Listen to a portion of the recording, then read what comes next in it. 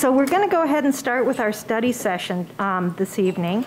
And we're going to be talking about COVID-19 and virtual instruction discussion.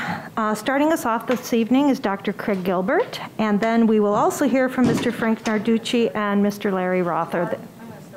Oh, I'm sorry. Dr. Castile is going to start. Thank you, Madam President, members of the board.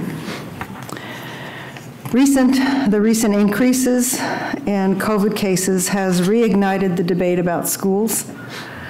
Do we stay open for in-person? Do we close? We transition to virtual, hybrid, online, all of the above. We've received hundreds of emails and comments, and I know the board has.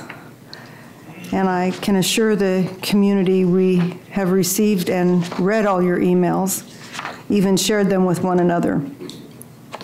Some are supporting and some are criticizing, so we get it all. And I assure you that those of you that write the board on comments for this evening are all shared and there for the board to read. The volume has precluded many of us from responding to all of them, but I just want to assure the community we are reading them and taking note. Tonight, the administration wants to present our plan moving forward as the COVID cases increase in the county. First of all, we want to assure the staff, parents, and community that we are closely watching the national, state, county, zip code, and district data, all the benchmarks. In addition, we are tracking our site-specific data because we believe that is a critical piece of the information. We're continuing to revisit and reinforce our mitigation strategies as the pandemic fatigue sets in, and we know that fatigue has set in when it comes to wearing masks and staying distanced, and I just don't think we're all diligent like we were several weeks ago. So I certainly want to encourage the community and the staff to recommit to those strategies, those mitigation strategies. We will be meeting with State and Health Department officials on Friday in a meeting, and we're going to be exploring on-site testing solutions for staff and students, and it would be that 15-minute test similar to ASU. We might have the opportunity to be part of a pilot here in the district, and we're looking forward to that information, and we'll look forward to updating you. This evening, Dr. Gilbert, Mr. Narducci, and Mr. Rother will present our plan and the rationale behind it. At the end of the study session, we aren't kidding ourselves. We know that there will be a number of you upset, maybe angry, continued frustration. Some of you will be relieved and happy and pleased. I'm hoping that you will all feel informed and realize that we are not taking this pandemic lightly, but trying to make decisions by including district and site-specific data so we know how it is directly impacting our very specific local community. So with that, I'm going to turn it over. Dr. Gilbert will start us off. Madam President, members of the board, thank you for this opportunity to share this information with you. With the district's intent to focus on a localized approach to addressing COVID-19 spread in the CUSD community, this presentation will review benchmarks and learning scenarios, review Maricopa County data, provide perspective of district zip code area data, review successful mitigation strategies, review our CUSD COVID-19 data, discuss in-person learning, and then provide a CUSD plan to determine when to move a site or sites to temporary virtual learning. What I'd like to do is first start by reviewing the benchmarks and the learning scenarios. We've had discussions previously, so just as a review, when we look at the community spread benchmarks, going from minimal risk to substantial risk, you will see that the focus in the benchmarks is cases, percent positivity, COVID-like illness. When you look at the minimal risk, it's below 10 cases per 100,000, below 5% for percent positivity, below 5% for COVID-like illness. When we look at moderate, it's 10 to 100 cases per 100,000, between 5 and 10% for positive, between 5 and 10% for COVID-like illness, and then for substantial, it's above 100 cases per 100,000. Percent positivity is above 10%, and COVID-like illness above 10%. So when we look at the definitions, just as a follow-up, our case rate, this is the number of people infected with COVID-19 per 100,000 people in a selected area. Percent positivity, this is the percentage of PCR diagnostic tests confirmed positive out of all tests performed in the selected area, being the PCR test is the, I believe it's the nose swab. COVID-like illness percentage of hospital visits. This information comes from the surveillance system that monitors the percent of people who visit emergency rooms and hospitals with symptoms of COVID-19. So what you see before you now is looking at the learning scenarios for the county benchmarks. You will see that this is the area or the document that was changed in the county that I think is important to note. You will see that in the red area, which is the substantial area, which is high, in order to move to virtual learning in the new documentation from the county, is all three benchmarks are in red before you move to virtual and on-site. This is different from what it was previous. And previous was the focus was moving from being in virtual, moving to in-person. And so to move to in-person, it was if you had one red in an area, you couldn't move up to the next. If you had one yellow in an area, you couldn't move up to the next, to the green. I think it's real important because the main focus at that time and all the documentation that it came out was, how do you move from virtual to in-person? The new data, the new focus and the new directives, the new guidelines really focuses now on, we are in the area of being in person. Now, how do you move, if you move, to a virtual model or a hybrid model? So this was the area that was changed. You'll see you have a recommendation for resuming in-person learning. This is where we currently are. We're in in-person learning. This is what we've talked about many times as to what needs to occur if you're moving from virtual to in-person learning over a 2-week period is really what the focus is of when you're going to change from something. You're looking at something occurring over a 2-week period. So I'm not going to continue to cover this, but this is information that we've shared. I wanted to make sure that you had this so that you can refer back to it when you're looking at what does that mean for going to in-person learning. I think this slide here is the important piece when you look at what has changed. When you look at the recommendations for considering returning to virtual learning. This is new. This was not in the documentation in the initial plans because it hadn't come out from the county as to what it looks like when you're going from virtual or from in-person to virtual. We had started in virtual and then moved on.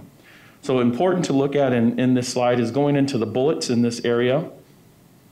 What you see is if school district or other defined school area has one or more benchmarks in the substantial category for 2 or more weeks, schools should consult with the Maricopa County Department of Public Health to determine whether to prepare to transition back to virtual learning with onset supports. Dr. Gilbert, if I could tell the board and the community, this PowerPoint was inadvertently not posted. It is now posted. You might have to refresh your computer and it'll come up on your computer. I apologize to the community, but this will be available online now. And if they are following along, we are currently on slide 8. Next, if a school district or other defined school area has all 3 benchmarks in the substantial category, public health recommends schools transition to virtual learning with on-site support services. So these are the 2 pieces I think are very important. Prior, again, moving from virtual to in-person. Now this focuses on moving from in-person to virtual. The change that has been the conversation is having to be in red for all 3 benchmarks before you go to virtual. One of the conversations that was at the last board meeting was I believe by Mrs. Love, asked, what does that mean for us? And one of the things I shared was, we've had a plan in place and we would stay the course. And I think it's very important to clarify what that meant. We were already as a district looking at what is going to occur after having 2 weeks in a red category. And in that third week, looking to see what was that measure, what was coming from the county as to what our district looked like. At that time, it was making sure that once we get that information, determining what our next steps were. It wasn't an automatic one way or the other, because everything that we've had from documentation wasn't what do you do and how you're going to move back. So as a district, we've been having conversations to say, with this happening, what is our next step? What does that look like? So I think it's important to note when we look at what has come out from the county and what we've been doing as a district. We've been monitoring our data for some time. With that being said, when we look at the Maricopa County data, a couple things I want to share, and this slide came from the COVID-19 Return to School Update, which was on November 12th, and it was hosted by the Maricopa County Public Health. You will see in this slide, the peak that you see is early on in June, July, to now early November. But what I really want to put have your eyes look to, and that is the graph to the bottom left, which really gets into focusing on, of the cases in Maricopa County, what are the age groups that are affected? And so when you look down, you'll see 0 to 19, 14%, 20 to 44 years of age, 49%, 45 to 64 years of age, 26%. When you look at the total number of cases that are in Maricopa County, other than those that are 65 and above, the next group that is affected the lowest, not meaning that they're not affected, but affected the lowest would be that group that is from age 0 to 19. In this next slide, also from county data, I wanted to be able to show you what we're seeing currently. You'll see to the left of this slide, this is June, July of where we were at our peak. And you'll see to the far right is November, and at this particular one, it's November 7th. I know there is a November 14th that is out there on the county website that still shows that trend going up. It's not going down, it's still going up, and we can see that through this. But I think what's important is to note is where we are, understanding that we have to watch our data, and the trend is moving in an upward direction. Now, I think it's important, again, in making sure that we're transparent so people can see exactly what are we looking at when we're looking at data for our district. I think this is an important slide because this really gives us the zip code and broad picture of our district. You'll see that there's red and yellow throughout this area. Is it all of our district? No, but there's some key areas here. We have to remember that we are a district of 80 square miles. With that being said, you'll see that we have red in some of our areas and we have yellow in some of our areas. From in this 85142 area of Castile to the 85225 to Chandler High to the 85248 of Hamilton High School. And I just use those as landmarks so you can see the spread that we have from our district. But I think it's important when we look at this information, it really is on the surface.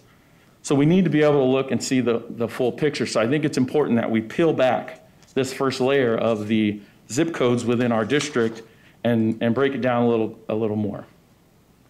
Understanding that within our district, we have a number of zip codes. So if we start with 85297, you can see that in this, you will see in the red, we have cases per 100,000 is red for 2 weeks, which is why of having a red in 2 weeks, you will see that they're substantial and it's saying prepare for virtual. But you also see that there's still some yellow and green in this last week. Now this is starting with last week's data that was on the 12th. The next data that will be presented by the county will be tomorrow. So we'll see what that data looks like. But when you look at this chart, you'll see that cases per 100 is in red, and it's been red for the last 2 weeks. You'll also see that percent positivity has increased from 4.9 to 8.47, which is now in the yellow. I share that so you can see this in this particular zip code, you will see 2 reds. because there are 2 reds in this zip code, that zip code is going to show as red. If we move to the next area, which is 85224, you will see that there is only 1 week, which was last week, in the red area, which is the case per 100,000. It wasn't in the previous week. You'll also see that the percent positivity did increase from 4.6 to 8.2. But because it has only been 1 week in this area, it's not red on our map. So understanding why is there a red or not a red also comes down to what are you seeing within that area for the percent positive or the 100 per 100,000. And you still see that there are some green as we look at the COVID-like illness. So then when we move to 85249, again, you still have 1 red. The possibility, depending on tomorrow's data, could be a second week of red, which then could make this area red. Currently, it is not. You'll see that there has been an increase in percent positivity from 3.4 to 6.8. So we'll see what tomorrow's data brings us. And then finally, you'll see that 85248, there's no red. So if there's red in their area of cases per 100,000, it will be their first week in red. And it wouldn't be to the following week if they're red again that would become a red area. Real important because you can see that different parts of our district, depending on where the zip code is, depends on where you fall and what's happening in the community. But we can't just focus on what's happening in regards to that particular community, because we know within our district, at least 30% of the population open enrolls to another area that's not within their boundary. So it's not so simple that you can just focus on a zip code. So that's why I wanted to also show you this slide, which is the district over the last 5 weeks. You will see that you have red in the per 100,000, and that's been the last 2 weeks, which is why the district turned red. Now understand that the district data comes from the collective of all of the zip codes. But if you have anywhere in your district where you have a location that is moved from yellow to red because they've had 2 weeks of that data, it puts the district in red. So I think it's real important when you're looking at the district picture, you can't just figure that the whole district is sitting in the same spot, but the district is a collective. So you will see on October 15th, we had 2 greens and a yellow as it relates to where the district was. December 29th, we're still there. Some increase, but not much. We get to November 5th, and that's where you'll see our first measure in the district where there was red, and that was per 100,000, in regards to that red. Then we moved into last week, and you have per 100,000, which gave us 2 reds, but you still have 2 yellows in the percent positivity and 2 greens in COVID-like illness. So when you look at the data, you can see that it would make you really need to look at all the data from a perspective if you were going to make any decisions. That's why in the start of this conversation, it was really looking at localized how you're going to address it, because not every area within our district looks the same. We understand that the trend is moving up, and we have to address that and make sure that we're following that information. But we have to understand that early on, when we had our presentation from our person from the county, the goal was we looked at where we are for 2 weeks. We would get into the 3rd week and see what is that data telling us, and we would have conversations and have a plan, but we wouldn't have a knee-jerk reaction as to automatically making a particular decision.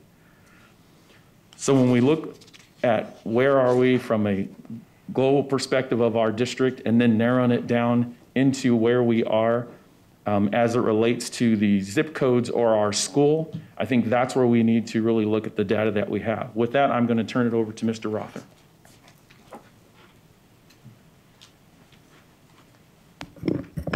Thank you, Dr. Gilbert. Members of the governing board, Dr. Castile. Before I jump into some slides about our individual sites and how COVID-19 has affected our schools, I just want to reiterate something that Dr. Gilbert spoke to, is that prior to opening schools for in-person, we had county data to go on. Now that we've opened schools and been open since September 14th, we now have some site data to look at, and we also know the mitigation strategies that we've put in place. So it's important as we look at our in-person learning that we take a look specifically at the school sites and that data, and also our mitigation strategies. So here's our current mitigation strategies. As you know, we've increased the frequency of disinfecting and sanitizing our hard surfaces at our schools. We have an increased focus on hand hygiene, and as you all know, we have sanitation stations in every room. Teachers have been great and principals have been great about reminding students to wash their hands when they come in from breaks and at numerous times during the day. Social distancing protocols are in place where possible. Cohorting, especially at the elementary schools, and limited social interaction in classrooms and common areas is taking place. Obviously, we have adequate ventilation and air filtration systems in our schools. We're currently contact tracing, so we are doing that through our health services department. And quarantining protocols are in place for students that come into close contact with students who are positive. And the final two I want to stress because they truly are important to our mitigation strategies. The first is the parent support that we've gotten thus far about making sure that they check in with their students and keep sick students at home. That's the #1 way to prevent the spread of COVID-19 in our schools, is to ensure that if students are sick, that parents are keeping those students home and monitoring their symptoms and getting them tested if possible. And then finally, the mandatory face covering policy, which we've implemented since students have been back in person. There has been some new research on that. The CDC's updated its research regarding face masks.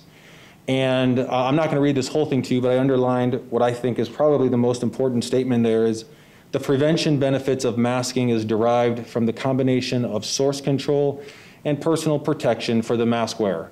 So prior to this, it was unclear as whether or not masks helped stop the spread for both the person wearing it to spread those droplets, and also how well did it protect someone who's wearing a mask from inhaling those droplets. And so now the CDC is supporting mask wearing as a preventative measure for both someone who may be infected from spreading and also protecting a person who's healthy from transmitting the virus. So we know that masks work, and we're going to continue that policy. So now let's take a look at the CUSD schools and COVID by the numbers, and take a look at how COVID-19 is affecting our campuses. So what I have here is cumulative positive cases reported on CUSD campuses since we resumed in-person instruction on September 14th. The total number of staff is 46 out of approximately 5,000 staff, and that's a positivity rate of 0.01. Total students in person, and that's 178 of the approximate 38,000 students that are attending our schools in person. That's a positivity rate of 0.05. And then we've also added the total students in our Chandler Online Academy, and that's our 100% virtual option for students, and 28 out of the approximately 6,000 students attending Chandler Online Academy full-time, and that's a positivity rate of 0.05. What's interesting about this is that, as you can see, the positivity rate in the Chandler Online Academy, so these are students that have never stepped foot on our campus, they're at home learning virtually, is the same positivity rate as students that are attending in person. And so we know COVID is in our community, and we know it's in our school as well, and we're doing what we can to mitigate that. But it's interesting to see that the positivity rate is the same both for students attending virtually and in person. We're also reporting per schools how many positive cases have been reported. Again, cumulative. The number of schools reporting at least one positive case has been 35 of our schools. The number of schools without any positive cases reported has been 10 of our schools. And currently, the number of schools without an active positive case is 32. So 2 out of 3 of our schools currently do not have any positive cases reported on their campus. This is the updated dashboard. And as you know, this has gone through a little bit of a facelift within the last week or so. This is updated daily on our website. It has the total number of employees and students at each site, the confirmed active cases, the percentage of active cases, and then the total resolved cases. And so I've had some questions regarding, we've all had some questions regarding active cases and what that looks like and how a case would get to this dashboard. And an active case is a case in which we have documentation from the parent of a positive test or documentation from Maricopa County of a positive test. Once we get that documentation, then we initiate our contact tracing, and then that number gets posted on our dashboard. And so currently, if you were to check our dashboard as of right now, again, I reported what that positivity rate looks like at the schools. 5 of our schools are reporting 3 or more cases, and of those 5 schools, 4 out of the 5 are our secondary schools. We do have 1 elementary school that's reporting more than 3 cases. So overall, relatively, the active cases haven't reached that, aren't over that 3 number for the most part. Now let's take a look at our quarantine data. Obviously, as we have positive cases on our campus, that doesn't just affect the student that's positive, it affects those students for which they come into close contact with. So we wanted to provide some information again on the cumulative numbers of students that have been quarantined since we resumed in-person instruction on September 14th. We have 112 students at the elementary level, 303 at the junior high level, and 1,461 at the high school level, for a total of 1,876 students, and that's as of today, who we have needed to quarantine due to their close contact exposure with students that were positive. So I wanted to add on there as well that the total number of students testing positive while quarantined due to close contact with a positive student was 9. So one of the questions we know that you've gotten and we've gotten as well is how many students, when we've quarantined them, have actually ended up testing positive? And so we have had 9 students that have ended up testing positive while on quarantine. The total number of staff testing positive after their close contact with students on our campuses is 0. So we have not been notified of any of our staff that, due to close contact with a student on our campus, have tested positive. Now, I want to caveat this number to make sure that we're all aware that this is just data. And so obviously, when we've quarantined these students, it's not to say that some of these students may not have been asymptomatic. Some of these students may not have had mild symptoms that they didn't get tested. The other thing it shows as well is that the 9 students who ended up positive while on quarantine doesn't necessarily mean that they contracted that or transmitted that due to their close contact with a student on our campus. Obviously, this is data and a piece of data that we've been asked several questions about, so we thought it important that you had it. To summarize this, our early CUSD data does not indicate that COVID-19 is being transmitted on our campuses really at any substantial rate. So when we take a look at the overall district and school data picture, I think it's important to outline the following things. First, the district metrics that were in red, as shared by Dr. Gilbert, is not representative of the COVID-19 incidence on our campus. Early school data suggests transmission rates in our schools do not mirror the transition rates in the community. Now, the next 2 bullets might be the driving force behind the first 2. So staff and students have been following our mitigation strategies that appear to be preventing the spread of COVID-19 on our campuses. And obviously, as I shared before, masking up matters. The new CDC research confirms the importance of wearing a mask.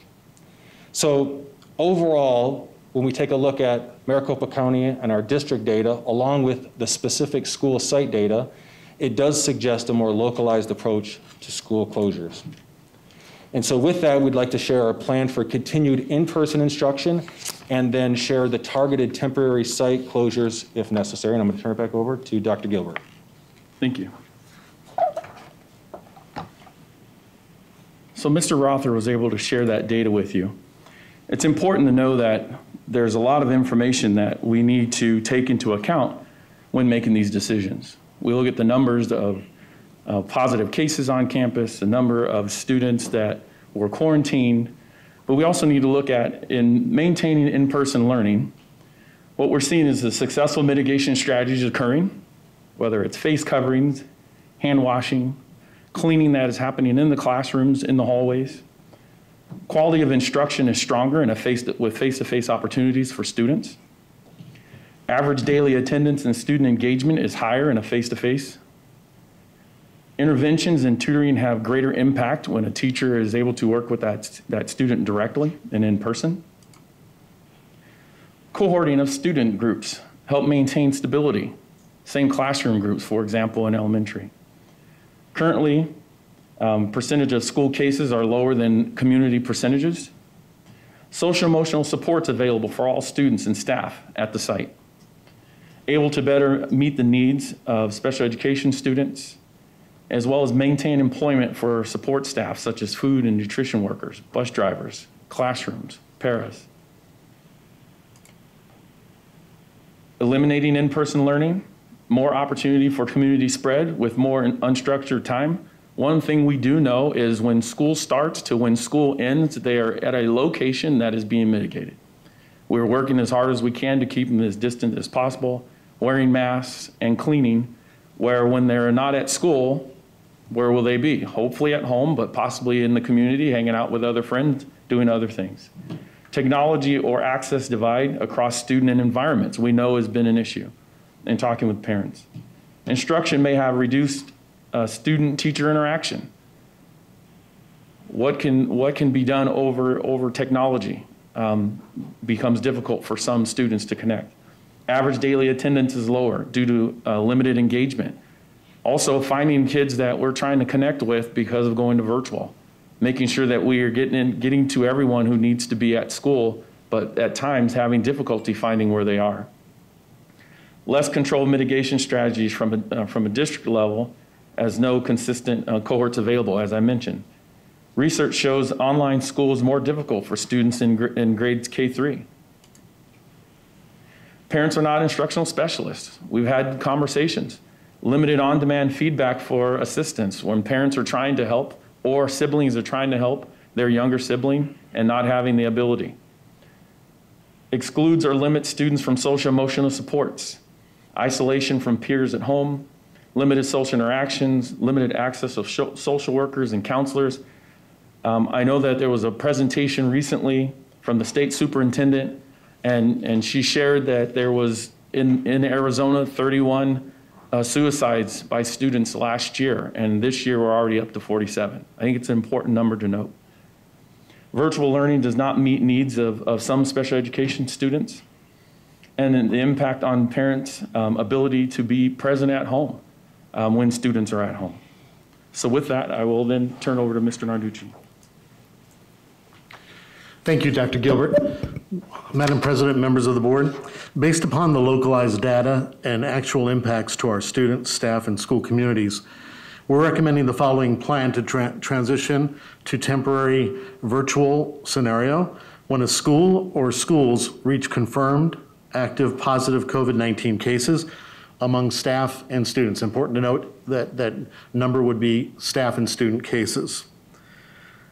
Our plan includes a percentage of active COVID-19 cases to move a site to the temporary virtual model. The percentages we've come up with for elementary schools are 2% active cases at that particular site. For junior high schools, thank you, Craig. For junior high schools, 1.5%, and for high schools, 1%. Exceptions may be made for our alternative sites. As you know, our alternative sites are quite smaller. And so we would look at what those cases are there and make a decision that may reflect more of that 2% like the elementary is as well. It's important that the data is reviewed as a whole. And so a bird's eye view is very important, as we've seen in the presentations, both by Mr. Rother and Mr. Gilbert, Dr. Gilbert. But we have to view affirmative actions and actions that we take intentionally by looking at the localized data. So what might that look like? So for elementaries that are between 500 to 800 students, I'd like to bring us through a few scenarios. An elementary of 500 students and staff, would require 10 active cases, confirmed cases, for that school to transition. An elementary of 800 students, which would be a school of our 31 elementary sites, would have 16 active cases. A junior high of 700 students would have 11 active cases at the 1.5%, and a junior high of 900 elementary students and staff would have 14 active cases. Our high schools would have a smaller high school of 2,500, would have 25 active cases between staff and students, and a larger high school of 4,000 students and staff, 40 active cases. You may ask why the percentages are different between elementary and high school. Well, at elementary, we do have the ability, with the lower numbers, to have additional mitigation strategies that the high schools may not be able to put in. And then also the sheer difference, and I think people can see the sheer difference of a percentage in numbers. Elementary schools are quite lower than our junior high schools, lower enrolled.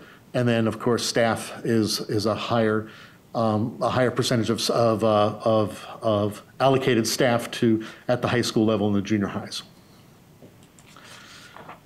So what's our temporary school closure timeline and process? When a school hits the threshold of student staff active cases, and believe me, we look at this multiple times during the day. Ms. Hartley is on the phone, and with Mr. Rother, Dr. Gilbert, and myself, it seems like we have one-to-one connections throughout the day.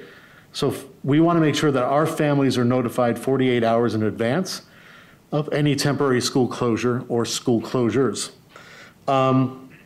This provides proper time for parents to make adjustments for safe care of our children. We have to understand that we're still responsible for our children throughout this closure period, so we want to make sure that that transition is done successful for parents. Instructional model shifts to virtual learning. So when a school is closed and when they hit that threshold, we go to virtual learning. It's not a blended learning, it's a virtual learning. With our students, we've done that and we've modified at the beginning of this year to become a little more successful, and our teachers have put in so much time and effort into really working with that model. So we'd go back to what they know best and would move into the virtual. School sites would distribute the computers for students who do not have access. So it may be that they need the device, it may mean that they have to have connectivity. So we would ensure that distribution, rather than before when we went down as a whole district, we did centralized distribution. This would be at the site to be able to expedite the computers to students who need them for that time period. Staff and teachers would report to the campus 24 hours after school closure is called. What happens during that first 24 hours is really important. We would go through the school to disinfect and would have a district-wide fogging. Mr. Fletcher and his team actually are doing that now when we have cases. We'll go in and fog classrooms or hallways or wings or entire portions of campuses just as a preventative measure. This would include that happening during the first 24 hours. So after the first 24 hours, everybody would be out of the school, the disinfecting of surfaces and the fogging would take place. These are mitigation strategies that the county would work with us on to be able to move forward with. But that's why that 24 hours, the next 24 hours, teachers would come back in so they have all the resources available to them to continue that virtual learning within the classroom environment. When a school hits the threshold of student staff active COVID-19 cases, the school will be closed for 5 days. Now that 5-day closure may accompany a weekend, which will require a 7-day rest time for that school. If it hits the 5 days within a week, of course, we'd have a 9-day. But what we're sure of is that it would allow most positive cases that are triggered, the temporary closure, to clear before returning back to the impacted site. So it would give us the required time for everybody to come back in with a fresh start, and for that to dissipate through that area or that community. It allows for students with COVID-like symptoms to be evaluated during that time as well. And then it also allows the opportunity for students to be tested, or staff, for COVID-19 and obtain results. So that period of time does give us time to be able to do that.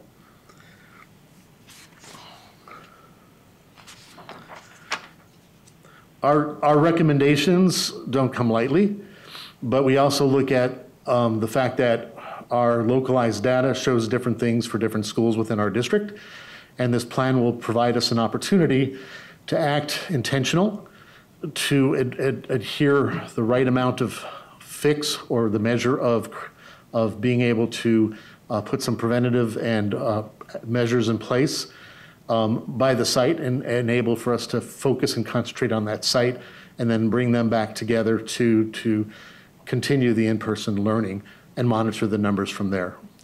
So we present the plan to you based on all the input and the data that we have and made available to you, and are welcome for suggestions on the plan as you see it moving forward. Thank you, Mr. Narducci. I appreciate Dr. Gilbert, thank you. Mr. Rother, thank you.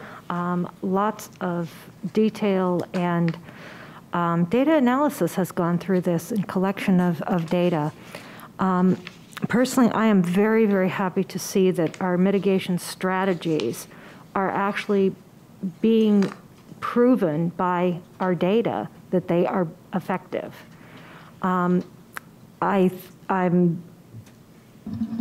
That really is a testimony to all of our staff who are, and families who are complying and are taking this seriously. And I truly appreciate that, not only staff, but also the community support in helping us to be able to keep our students in the classroom with a live teacher. Are there any questions? Mrs. McGee. Excuse me, thank you all for an excellent presentation. I have a couple of questions, and I'm going to go backwards first. If we close a school, we're giving the 48-hour notice to the parents that we're closing the school, and then cleaning and being closed for at least 5 days. Are we going to send notification to the parents of a date that we anticipate the school will be reopened? Yes, correct. We will make sure that when letters go out and communication goes out, I'm sure it'll be also done through our school messaging system, that it would also have the return date that's anticipated. We'll also be monitoring data during that time as well to see if there's any impacts to that, but we will definitely pro-communicate so people can make those choices and know how long that school is closed for. Okay, thank you. And then I want to ask a few questions about students that are at home because they have COVID, or they're at home because they're quarantined. So their school is still open, but certain students are quarantined at home. What type of learning assistance do we have available for those students? So students that are quarantined, and we started this last Monday, students that are quarantined are able to join the classroom virtually on Google Meets. So teachers we've identified students that are home and communicate that with the teacher, and they would open up a Google Meets. And teachers are responsible then for providing some virtual instruction. And it's more of a view that students can view into the classroom, see the live instruction happening, the direct instruction, either email a teacher, or chat a teacher in the chat room, or in some situations even ask a question virtually if they need some clarification. But any of our students that are on quarantine as of last Monday, we started that as a virtual option for them to view live instruction. Okay, thank you. And that's for all grade levels? Correct. Okay. And then do we have a pool of tutors?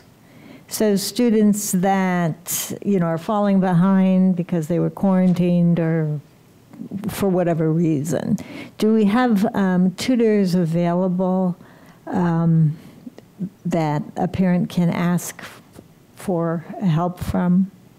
So as of right now, we're requesting that parents work through their classroom teacher if they need additional time. We have had situations where students either couldn't get on or need some clarification that they couldn't ask during class, where they can contact that teacher, and every one of the teachers obviously are there after school, and they can assist them at that point. We don't have a pool of standalone tutors that goes in and sort of helps tutor students on quarantine, but our teachers are available for support when they're not teaching. Okay, thank you. And one last question. Surrounding school districts, Gilbert, Higley, Queen Creek, do we happen to know what status they're in as far as virtual, in-person, et cetera? So I can't speak to all the districts, but Gilbert, the largest district close to us, they're implementing a very similar threshold for when their students will transition. I believe they had a school transition to a hybrid model last week when they hit the 1% for their high schools. Their percentages are the same as ours, so 1% at the high school, 1.5 at the junior high, and then 2 at elementary. The surrounding districts are, to my understanding, mostly in person to some extent. Queen Creek, Higley are both in person. Gilbert is in person with this threshold, and so districts are similar to us. And again, our threshold levels are the same as Gilbert's. Okay, thank you very much. Mr. Evans, do you have any questions? Thank you, Madam President. I probably would like to come back with some follow-up questions. Thank you for a good presentation. I think this isn't what I was anticipating. For all three of you and everybody in this room and everybody on every campus, this is hard. This is really, really hard. And Mr. Rother, you brought up a really good point. This is data, but we're talking about students and kids who are the same people and families, right? And the one thing that I think we're not talking about enough here is the impact that all of this has on our educators and staff in the schools, right? But let me start with something I've said before and something I'll say for the next 3 weeks, because that's as long as I'll be here. You're talking about how we go through transitions. And what we know is that we've seen changes from the CDC, we've seen changes from the federal government, we've seen changes from Maricopa County Health Department, right? But what's the thing that we have to do? We have to educate kids, and we have to keep our staff feeling good about the way they're educating kids. And it's hard because they've had to make a lot of changes too. So one of the things, a couple of things that I'll say is we have to find a way to be as consistent as possible for the education of our students, right? So 1,876 students have gone in and out of quarantine, and we have the Thanksgiving holiday coming up. I do have a question coming up, but we know that if spread is happening from the outside into the district, we're probably going to continue to see more of that. If not over this holiday, over the next one, and ongoing. So again, that transition thing, we have to look at how do we maintain the quality of instruction for our kids, right? And I think we can do a better job of that. And teachers right now are starting to really fall into creating more rigor. But how do we look at those 1,800 kids, almost 1,900 kids, and make it so that it's almost seamless? How do we do that? How do we make it so it's seamless right now for kids who are in person? Because when it really comes down to it, as parents, we have to make choices for the health and well-being of our own families. And we may decide that our student right now should not be in a building, especially at the high school level, should not necessarily be in a building.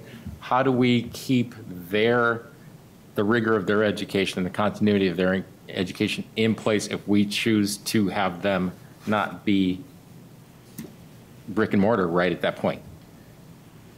Yeah, so Mr. Evans, like I stated before, the Google Meets hopefully will provide a level of that. Is it the same as being in the classroom? Absolutely not. And is it an easy job for a teacher to do both virtual and in person?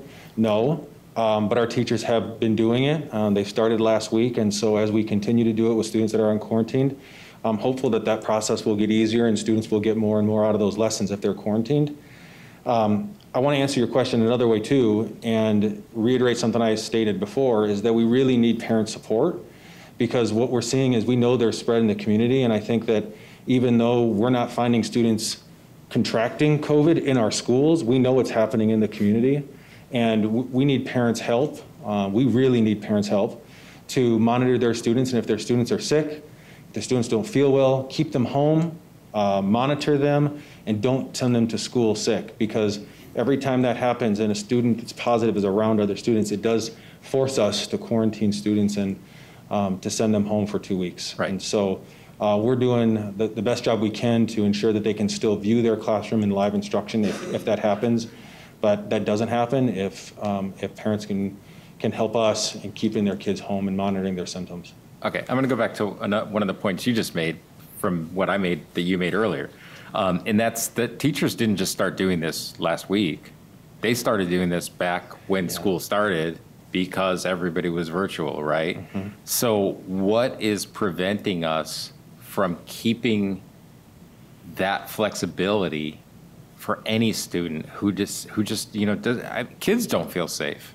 Not just the parents, kids don't feel safe. So what is it to have a student just say, you know what, I'm self-quarantining, not because I need to, but because I don't feel safe being around other people right now because of maybe the habits that they're doing. So I'm gonna leave. How do I access that virtual, how do I access Google Meet so I can participate from home? Yeah, so that's a great question. And I think that some of our students who decided to do the complete virtual option are at COA, and so there is an option there for students to be 100% virtual.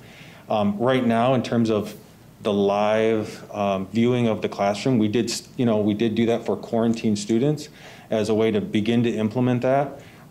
As of right now, that's who that option is for, but you bring up a good question. Is that something that we can expand and offer to more students? Currently, we're reserving that for our quarantine students, and so that's a small group of students that may be on, and some teachers may not have any students on quarantine. For most of our teachers, that's the case. But it is something certainly that we could take a look at in the future. Okay, because really, if I just go home, people are not really coming through to us. Lindsay, you can maybe jump in on this. There are plenty of people who are not going to say the reason they're not at school right now for the next 6 days.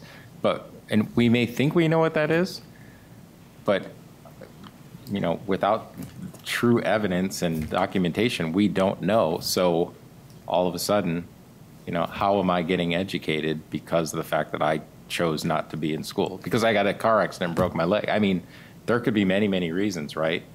People are not forthcoming all the time. Sure. Yeah. Mr. Evans, just a couple of things that I just wanted to share with the board a little bit is quarantine is a mitigation strategy, and just in the fact that it's there and that our numbers are relevant and that we do have a higher quarantining rate means that the mitigation strategy is working, that they're tracing. I'd be a little cautious to think if we had low quarantining that we were actually tracing as well as they are. And that's what's creating that piece.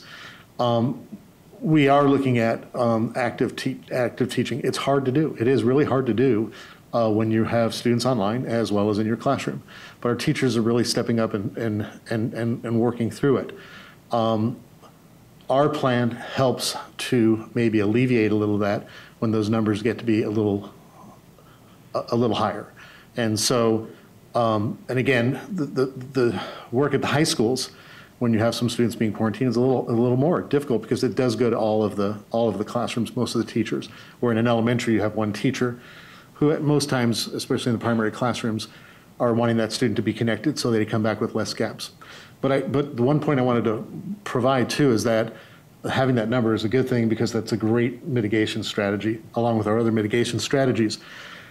However, cohorting of schools is one of probably the best cohorts that are available. And you'll see in other nations, they're utilizing that group as a cohort that is the last to go before everything else, restaurants, other pieces, because of the fact that kids come to a routine schedule 5 days a week. And even if they're in athletics or things after school, they still have that continual schedule. So it's easier to keep that group cohorted when we don't have that, we don't know where they are, and that's where you get more community spread. When your cohort groups are just not able to be established and continuous. And so I just wanted to bring that point up as well, that the schools become a very good cohort group.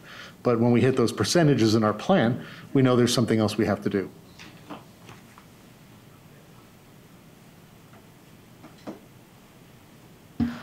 Ms. Love, are you still with us? Yes, I am. Did you have some questions? Is it my turn to go? Yes. Yes, I do. I just want to thank you for the presentation, and I just kind of want to share the sheer irony of me being at home sick, awaiting my own COVID test during this presentation. And, you know, if I can go back to slide, I think it was 10, where we broke down the age group, we did a lot of focusing in this presentation on 0 to 19 and how that was lower, right? But I'm in that 20 to 44-year-old age group, right? That's 49%.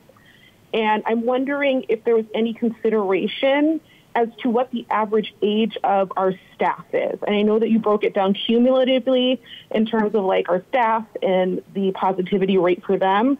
But as Mr. Evans said, we just finished with Halloween, which we saw a bit of a spike because of parties, right? We've got Thanksgiving and we've got Christmas to go.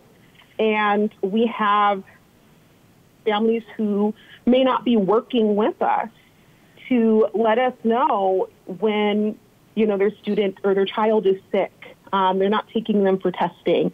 They're keeping them home for maybe 1 or 2 days and sending them back into the classroom, which puts our teachers and staff at risk. And I am concerned about our children and their positivity rate. But I think that one of the things that we're missing is how this is going to impact the positivity rate of our staff. When we have 2 holidays coming up, we have a lack of testing and a lack of transparency within our community. Ms. Love, I thank you for sharing that information. I will assure you our staff is one of our focuses. One of the things that Mr. Evans, you brought up, and that was we hadn't had any conversation about our staff. And Mr. Rother and Mr. Narducci shared, you know, what does that look like for students if they're at home quarantine, and why not make that shift? Because it is a difficult task. Since we've started these meetings and started with COVID, that has been something that's come up every time, is how are we going to make sure that, because we can say we have really strong when students are in class and that in-person learning from the teacher being in the classroom is what we're looking for. But then we have students at home, and we know that there's different reasons why students are at home, whether we're sending them home because of quarantining or something's happened in their family and they have to quarantine themselves, and then figuring out how can we do something for those students, which was the reason why we went to at least having the student be able to see and hear what's going on in the classroom, because we were already using Google Classroom for them to get work and things of that nature. So those are some of the things that we looked at, but the difficulty of now saying that the teaching in the classroom is going to be as good as it should be while the teachers are trying to make sure they're moving through what's happening with the student at home and answering questions and keeping them engaged, and at the same time keeping the students engaged. I'm not saying it isn't possible. We'd have to figure out what does that look like, because there are others that are doing that, and I can only speak anecdotally from having conversations. They're not all that excited about doing it, and there's a lot of people saying they're overwhelmed in how they're doing that. So I'm not saying it can't be done, but it has to be a discussion on what would that look like. And then our families that have students on campus and our families that have students at home, understanding it's not going to look like when you were normally in the classroom with the teacher because of the load that's going to be put on the teacher. As it relates to Mrs. Love's a question in her statement in regards to our teachers, the goal that has been put out by Mr. Rother and his team is, how does the classroom look when we're trying to mitigate things that are happening on campus. And that is, even though we have great teachers in Chandler that still want to move through the classroom, which is great, but the goal is let's keep distance, not just from students, but from teachers from students. And so now having to teach from the front of the room, which will assist some of those students that are having to watch the lesson from home, that we can keep distance from our teachers and our students so that we can do the best we can to keep them distance from what's going on, and making sure that when we have students that are positive, we're moving them and the quarantine students out so that we can try and mitigate it as much as possible. We're at a difficult situation because we're here and teachers are teaching because they love kids. They love teaching. They love making sure that students can learn. At the same time, we have 45,000 students within our district, and many of them want to be in the classroom. And so now we have to figure out how can we approach that so that, one, we can keep our students and staff safe and still do what we're supposed to be doing at this time, and that is teaching students. So it's a balance that we're trying to work through. That is difficult at best. Well, I think I missed where the average age of our teachers and staff were. But I will say from my experience, I wear 2 masks, I social distance, I stay away from large group gatherings. I am at work 2 days a week, but I spend primarily, my time in my office, distance from my staff. And even with the mitigation strategies that I have taken, I'm still at home with a virus that has not been determined, and it could be COVID. And so I think that is something that we need to take into account, that mitigation strategies, sure, I'm all for it. But if we're not looking at our teachers and their health and well-being, we're going to have teachers who are going to walk. And I've heard it from several teachers that they're scared. They, don't know what the next few months are going to look like. And they feel like they are not being respected, not only by us, but the community at large, and their fears are not being taken seriously. And I think that is something that I would like to see addressed moving forward. Like, I'm wondering, did we sit down with teachers and discuss this plan with them? No, we did not have how they felt about the percent positivity rate that we've chosen, or the fact that we've chosen to only close for 5 days, which for me, I heard that and I'm like, why not 10 to 14? Did we do any consultation with the educators who have the heaviest lift and the staff who have the heaviest lift? We shared this information with the association. As for the number, the age of teachers, I can make sure Dr. Nance will be able to get you that information. And we will look at this as we move forward and get more information to make sure we're addressing the needs of our teachers. And the other thing that I'm hearing from teachers and parents alike is, going back to Mr. Evans' point, is can we trust the dashboard when we have parents who are openly online telling us that they are not going to be transparent with us, or, keeping their kids out for a day and then sending them back into the classroom? Like, is the dashboard accurate when we have those kinds of questions looming? Well, the thing I would say... And it's not just, fear-based, and it's not just, story, or, we've been presented with screenshots from legit parents in our district. Well, the thing I would say about our dashboard is what we are putting on the dashboard is the information we are collecting. So we know that there could be anyone that is deciding to come in sick, send their students to school. We are doing our best to mitigate and control what we can as to what's happening on our schools and our campus. And it's unfortunate that you have that situation. I will say prior to COVID, there are students that were medicated and sent to school.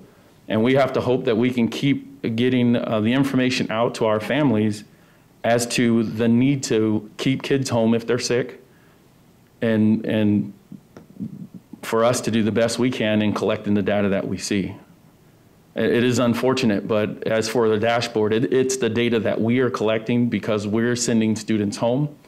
Some may not be getting a test, and we wouldn't know that, just like we wouldn't know if someone is asymptomatic and they're coming on campus. But when we find information out, we are utilizing that to make sure students are going home, those that are quarantined, as tough as it is with the numbers that we're sending home, we're trying to do.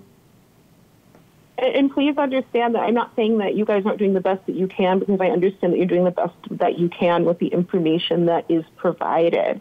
But I think, that just goes to the point that we can have all the data in front of us and we're still operating blind. It's that what Dr. Castile says in terms of like flying the plane as you're building it thing. And it's a question that our community members have, and they're not feeling very safe with these stories and these screenshots floating out there. So I think that's something that we need to take into consideration, especially when we do data-heavy presentations. What is the data telling us versus what is the data not telling us? Does that make sense? No, definitely, and I would agree with you. Yeah. The other question that I have, because I've been getting it a lot, and I think that you alluded to it, but I apologize because I'm over the phone, so it goes in and out. So if a child in a household is sick, right, and maybe they test positive, but they have a sibling who goes to a different school who is not positive, not displaying any symptoms, is the expectation that that well child stays home and quarantines with their family? Yes. Or can they? Okay, perfect. That's a question I've been getting a lot, and I thought that it was the answer that you said, but I just wanted to get that spoken aloud. Yes, and they would be able to, because they would be on quarantine, they'd have access to Google Classroom. Okay. We also talked a lot about online being more difficult for K through 3, and I hear that, right? But what is the data for online education for our older grades, like our 4 through 12? Particularly since our secondary, they're getting ready to go off to college, right? And we know that our colleges right now are online, right? And even before COVID, we've had colleges and grad schools who have operated with a hybrid model of being online in classrooms or full online. So do we have any data on how the effectiveness of online education for our older grades? I don't have any data to share, but I know that online is difficult for many students. It's not for everyone, and we understand that. When we were looking at what we can do within our district, our online was one of our programs that we had to offer. We've had to also put some things in place with office hours, as well as teachers having open labs for kids to be able to get help. Not perfect situation, and we're continuing to improve that so that we can help our students. We've added some more counselors to our online, as well as more success coaches, which aren't counselors. They're really focusing on students that may not be logging on, may not be connecting, and helping them and find out what the problems are so that they can get them connected to the resources. But that is still, for us, we're building that right now and getting that moving forward to help our students. Yeah, I appreciate that. I think, too, because we tend to knock online education, right? And I guess that online education is not for everybody. I certainly understand that. However, online education, there are possibilities and opportunities. When I was in grad school, they talked about online education as the next wave and the next frontier in getting education to people who maybe have the least amount of access. And I'm wondering if maybe we can also change that dialogue, and maybe, because we are a district that is innovative, start thinking and conceptualizing what online education can look like, and, how we can use this to our advantage, because we don't know what the next few months are going to hold. And I would like us to see us build something stronger. For instance, too, I'm getting a lot of emails and phone calls from SPED parents who, maybe have like medically fragile children and or something to that effect, or don't want their kids in the classroom being exposed. but we have no SPED opportunities for COA. So, I'm wondering if maybe somebody could sit down with our SPED parents or some of the groups that, I think it's, what is the one that we just went to the presentation for, is it CPAC, one of them, and just kind of like flesh that out a bit, because we do have a number of SPED parents who feel like they've been left out of the dialogue. Yeah, Mrs. Love, this is Larry. Just to address a couple things there.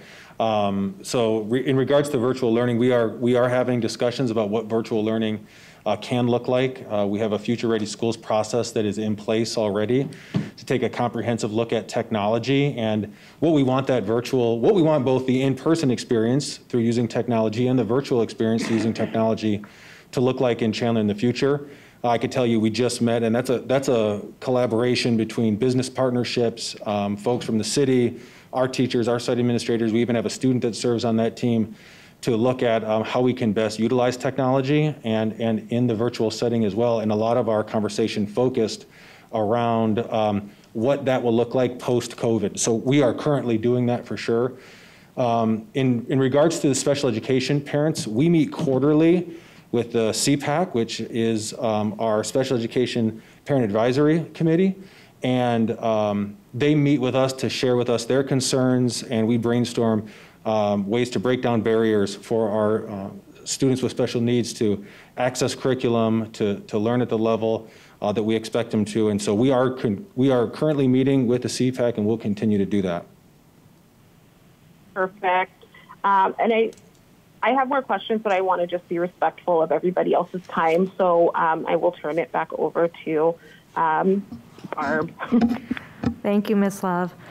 Mrs. Brunner, do you have some questions? I did have a question. So if teachers are exposed to a student in the classroom or another staff member, or any staff member, not just teachers, what is the procedure, and are we actually following that with each case? Yes, so if a teacher has a close contact with a student or another staff member, they are notified of that. Mrs. Hartley could speak even more specifically if there are specific situations or what that process looks like, but we are following through with our protocols the same way we would if a student comes into contact with another student that's positive. So if a student or staff member is in contact with someone who's positive, they are quarantined for 14 days? No, so our staff is essential workers, so they wouldn't be quarantined for those 14 days, but they are notified that they've come into close contact with a student or a staff member that's tested positive. So when you say essential workers, I know there are multiple school districts who quarantine teachers for 14 days. Are you just saying that that's an optional thing the district has tended to use to justify not having them quarantined? Well, I would it's not defer required, to Wendy I guess is what I'm saying. Yeah, like, yeah, not I would defer you're to an Wendy essential on, worker, you have to report. There's no law like that. Yeah, yeah, we have not quarantined our teachers. I'll defer to Wendy on the HR perspective of that, but as of right now, we do make sure that our teachers are aware if they've come into close contact with another staff member or a student that tests positive. But in terms of mandating that we quarantine, I can refer to Dr. Nance on that one. We've tried to avoid sending them home altogether, but we've made some accommodations for them. So for instance, we've had a teacher working out of an empty classroom at a site and working with some of her virtual students or small groups where we can have more plexiglass up. We've worked with Lindsay Hartley on the appropriate PPE those staff members are wearing and checking symptoms and making sure they're staying socially distanced while they're still at work if they've had a possible exposure. And that's not limited to teachers. We do it with our support staff as well. So as you might imagine, that concerns me that we're not quarantining staff members who otherwise would be quarantined. If they were any other person on campus, they would be, any student on campus, they'd be quarantined. And that other districts are following that. And then my other question, I guess, is about, like, when you were thinking of this plan, it kind of feels to me like it's what we expected the county or state to create for our schools to judge when there's going to be an outbreak. So, there was an expectation that the county was going to create, they never did, of course, but that they were going to create cut and dry criteria, like if you hit a certain percentage point, that's an outbreak, and they haven't done that. So this kind of feels like what some people at least expected the county or the state to do, to create like, all right, this has gotten out of hand, there's an outbreak, we need to shut this school down, right? So is that what you were thinking when you? That's correct. Also, none of this gets done in isolation. We have to work directly with the county. They will know our plan, they will know our percentages, and they'll still be working with us when we hit those thresholds. They may come up with other pieces with support teams that they have in place, but we really felt that we had to take the lead based on knowing what's happening at our schools best. If Ms. Love wants to go again, or if someone else has some more questions. Those were just my couple questions. I actually have a couple of questions. So we talk about the virtual learning, and we are offering that to quarantine students. But the virtual learning that we are providing to them is not the same as what we were doing at the beginning of the school year. Could you explain the differences between the two, and then explain when we close a school what the difference is between what we were seeing at the end of August or during the month of August and what we would be seeing at a school that has been temporarily closed? Yes, so the main difference between the virtual learning that would be taking place right now for students on quarantine, and this is an obvious one, but the biggest difference is that teacher has to teach both in-person students that are there in front of them and also find a way to allow the students virtually to view the live instruction. The interaction that can take place is certainly limited if a student's online as opposed to in person. And that teacher, as Dr. Gilbert talked about, they have to be somewhat stationary. They may need to make sure that they're in front of the computer while they're doing their direct instruction. That is very much limited to just viewing the instruction and having some limited interaction. What the virtual instruction looked like prior to the in-person was that teachers would essentially plan their 2-hour, at the high school level, their 2-hour lesson, at the elementary level, their daily lesson, and provide a certain amount of time and instruction virtually, where there was some dialogue over Google Meets. All the students were there and interacted virtually online, and then additional resources were provided for students to work for the rest of the period. And teachers decided how best to check in, but there were some minimum expectations regarding how many minutes they worked with students virtually, how many times they interacted. The current model of virtual with Google Meets and students that are on quarantine, that's much more teacher directed, because teachers know their lessons best. They know when and how a student can best interact online, because they do have to balance the in-person with the students that are quarantined. When we go into, or if we go into a situation where we're needing to temporarily close that school, the plan is to ensure that students can get on virtually. So that's why we need a little bit of time before students, we actually shut the school down, is to be able to provide students with technology who needs them so they can log on and be interactive in the virtual setting for that 5-day school closure. Our intention is, if we do have to do that on a temporary basis for those 5 days that the schools are closed, that would look a lot similar to the way it looked in the first quarter, where teachers are going through their normal schedule, interacting with students virtually, and sort of transitioning back to where we were during the first quarter, knowing that that was going to be for a very limited time frame of 5 days. Sorry. And then, Ms. Mosley, can I give you a brief example just really quickly? Dr. Nance and I were talking earlier today about a scenario, and it's almost a different way of looking at how we're educating right now. It's totally different. If teachers are saying they're tired across the state, it's because they've never done this before. So, for example, today, we were talking about a story of a student who was going to specialized services. So she was in her regular classroom going to specialized services. Let's say it's speech. Let's say it's Susie that was going to speech. Well, the speech teacher in a specialized location was saying, well, I guess Johnny's not here, so we're just going to have to go on. And Susie goes, well, no, Johnny is here. And she takes the laptop in her hand and just turns it around. There's Johnny's on the computer. But for that teacher, she had to realize, too, that Some kids are going to be learning at home, and they're going to still be exposed and connected to the same instruction. But it was kind of a weird thing that Johnny was there. He just wasn't there. So this is a lot for teachers to really get a hold of, and yet this school was doing a great job. This speech teacher was doing a wonderful job of connecting the kids to specialized services, and that's an example of how they are connected to SPED through a virtual environment. But we have to almost rethink how we thought. And I know that sounds weird, but we have to almost retrain and rethink how we're thinking where kids are and how they're connected to learning. So it's a big jump. I've been doing it a long time.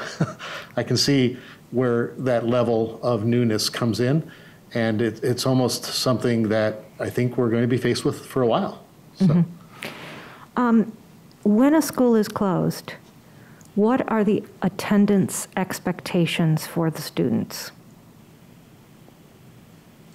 Sure.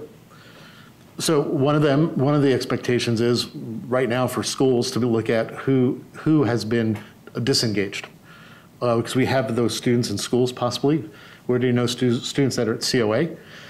And to make sure that we can get those kids engaged right away. So for a student to be engaged, we need them to have access to virtual instruction, and we need to have them connected. Some schools have still done a great job of providing instruction for students that are out for a couple of days. Just like they're sick, they provide them a packet saying, or here's your assignments before we're sick. Those are basically for our students in elementary that were gone for 1 or 2 days. But for them to be successful, our teachers need to move and adjust to the virtual, go right back to Google Classroom teaching, be ready for that. If their school is, we're going to be seeing the data, we're going to be looking at it. It's not going to be a surprise if we all of a sudden get there. So we'll do as much preloading as we can to get a staff ready and informed, keeping communication open with that school leader as well as the teachers, that there may be in this next week, or if cases come up, that they're ready to go within 48 hours. So the preparedness is going to be important for the district, computer devices, as well as making sure that we hit that site and triage that site or sites when it's needed to go. We want to keep kids connected. I think Katie Moe is here. She's our COA Elementary Connect leader. And she can tell you too, it's hard in virtual to keep kids engaged. Probably one of the biggest things is when kids are disengaged during learning. So we're really going to have to work with our parents again, or those caretakers, because there's not going to always be a parent. How to engage kids, how to keep that grit and that staying power so that they can get through those lessons and that our teachers can teach. During a closure though, everybody will be virtual. So that's going to be a little different. So everybody will be engaged in the virtual learning. Our kids know how to do it. Just like, I think, if we set the challenge forth, they rise to the occasion. A lot of people thought our little kids couldn't wear masks when they came back to school on September 14th. Every single one did a great job. I think as adults, sometimes we put limitations on people that don't exist. So we just got to make sure that our kids are connected. Our administrators and other personnel are connecting kids, making those phone calls when we don't think they're connected, and then be able to assist. And again, if we're triaging 1 or 2 schools, or maybe it's a large high school, we can direct more resources towards doing that, and that engagement will be higher. And we just need kids to be engaged. I think that's the #1 thing. Have access and be engaged. Mrs. Marsden, was your question on taking attendance? Well, it was more along the lines of, I want to make sure that the schools and the district make it clear to parents and to students that when a school closes, it's not a vacation. You are still expected to transition to virtual. We would still take attendance. Taking all your classes and all that, because that is what it's for. To put kind of a reset into the school, to work through the positivity issues and the cases through that school, and hopefully come back loud and clear. Absolutely correct. And you got to remember, a lot of times they're going to be in the middle of assignments.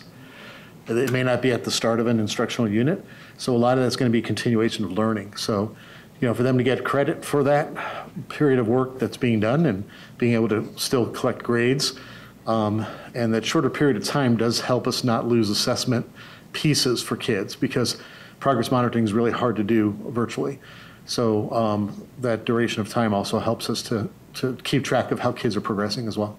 And I think the system is still as usual, right? Where if it's virtual and they don't show up, they're going to get a call home. Your kid was not Correct. in attendance that day, and they'll find out within 12 hours that Correct. that's an issue. Yeah. And at elementary, we take the attendance in the morning and then in the afternoon as well. And then I guess my last question is, when I go ahead and sort the list of all of our schools by the number of staff and students within that school, typically our high schools, of course, bubble to the top with the highest number of students, and we're looking at those with 1%. But then as we move down through the junior highs, and if we look at ACP Erie, it has, which is a high school, we're looking at a school that is comparable to, say, Auxerre Elementary. Yes. Yet the number of students there at the high school level, we're looking at a 1% versus an elementary school that is with about the same number of students at a 2%. Granted, I know that the elementaries do a bit more cohorting with the classroom, and your sixth graders don't intermingle with your kindergartners typically. But I guess when I start looking at some of the junior highs, some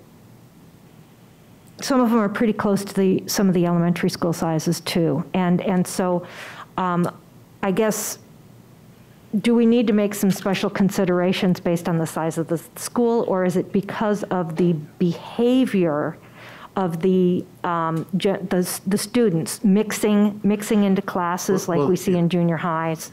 That's exactly it. We can adjust with any suggestions you give us. That's what we're here for.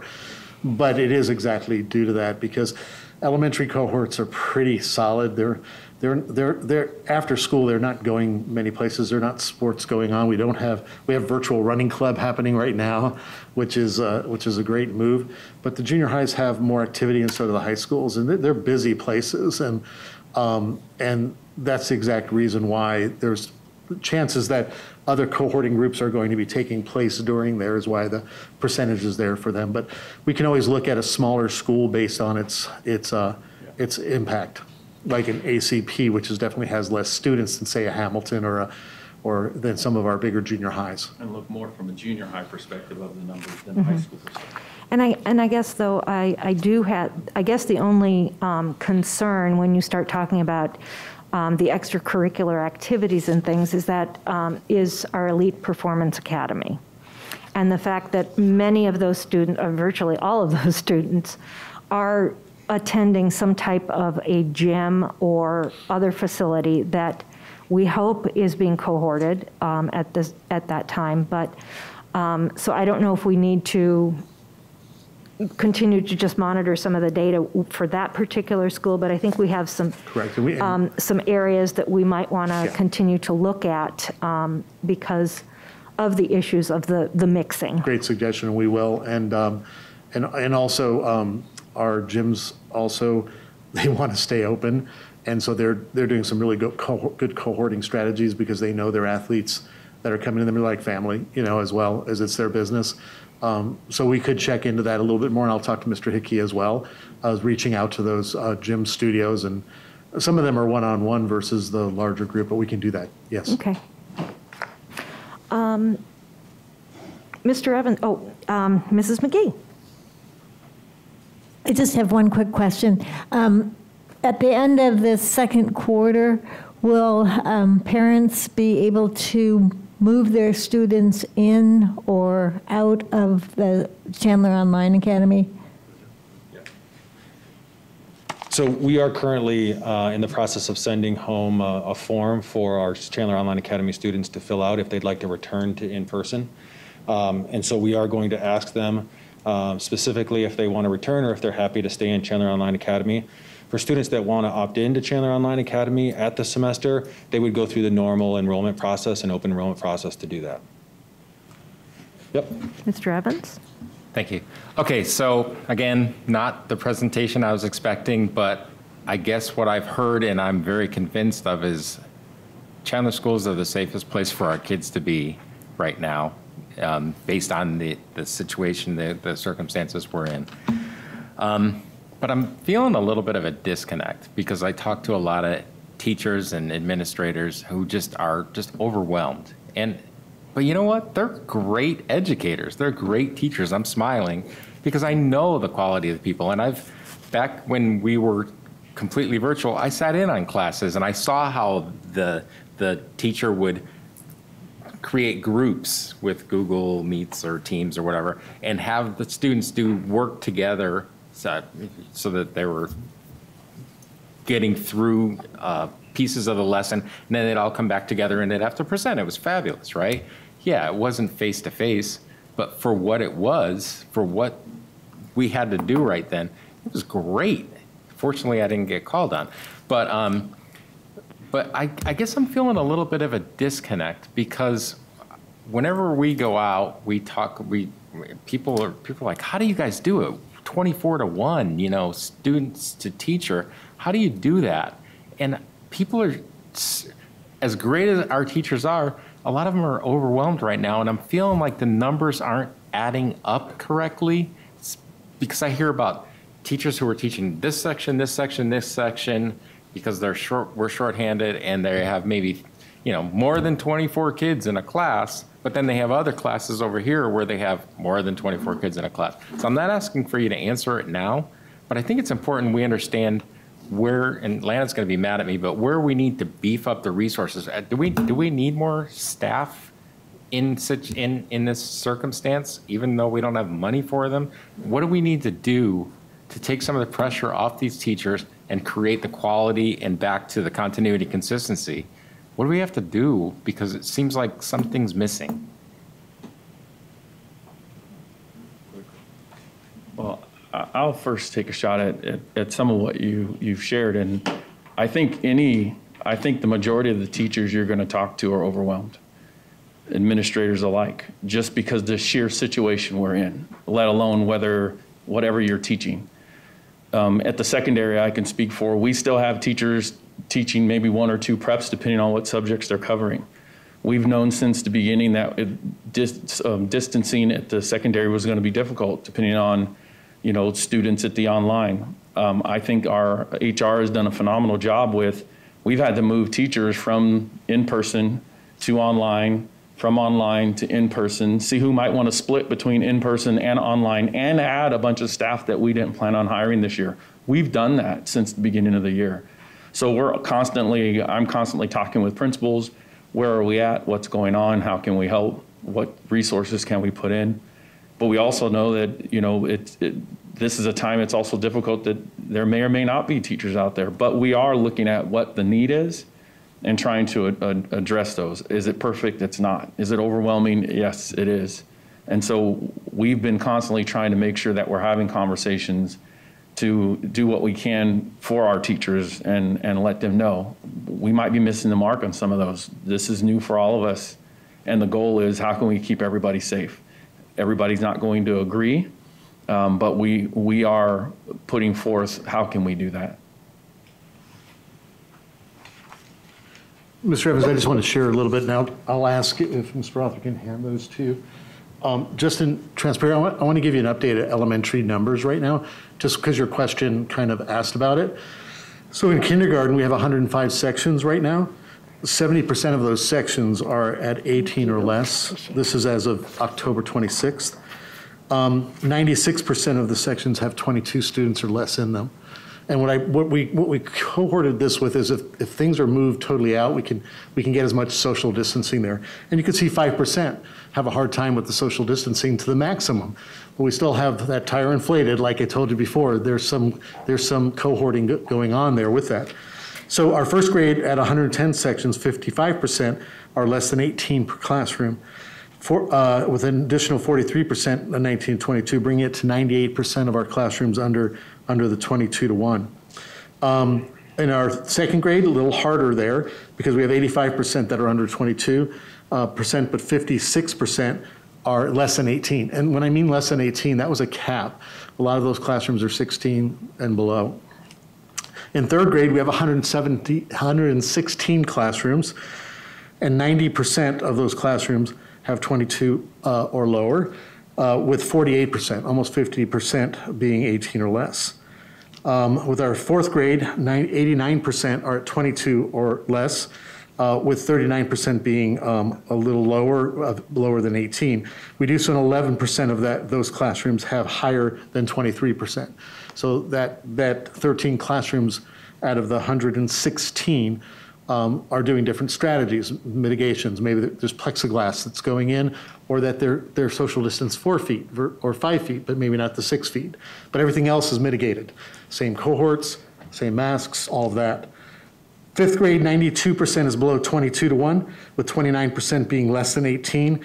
And in sixth grade, 42% of the classrooms have less than 18. 42% of 125 classrooms have less than 18 students. 22 students or less, 40% for a total of 82%. Yes, that 18% that's a little higher, which equates to 23 classrooms, has to alter some mitigation strategies there. But again, the biggest thing that we're seeing there, we have another 117 sections of specialized instruction, self-contained. Those are still 100% below 11 students, mostly at 3 to 4 across those 117 sections.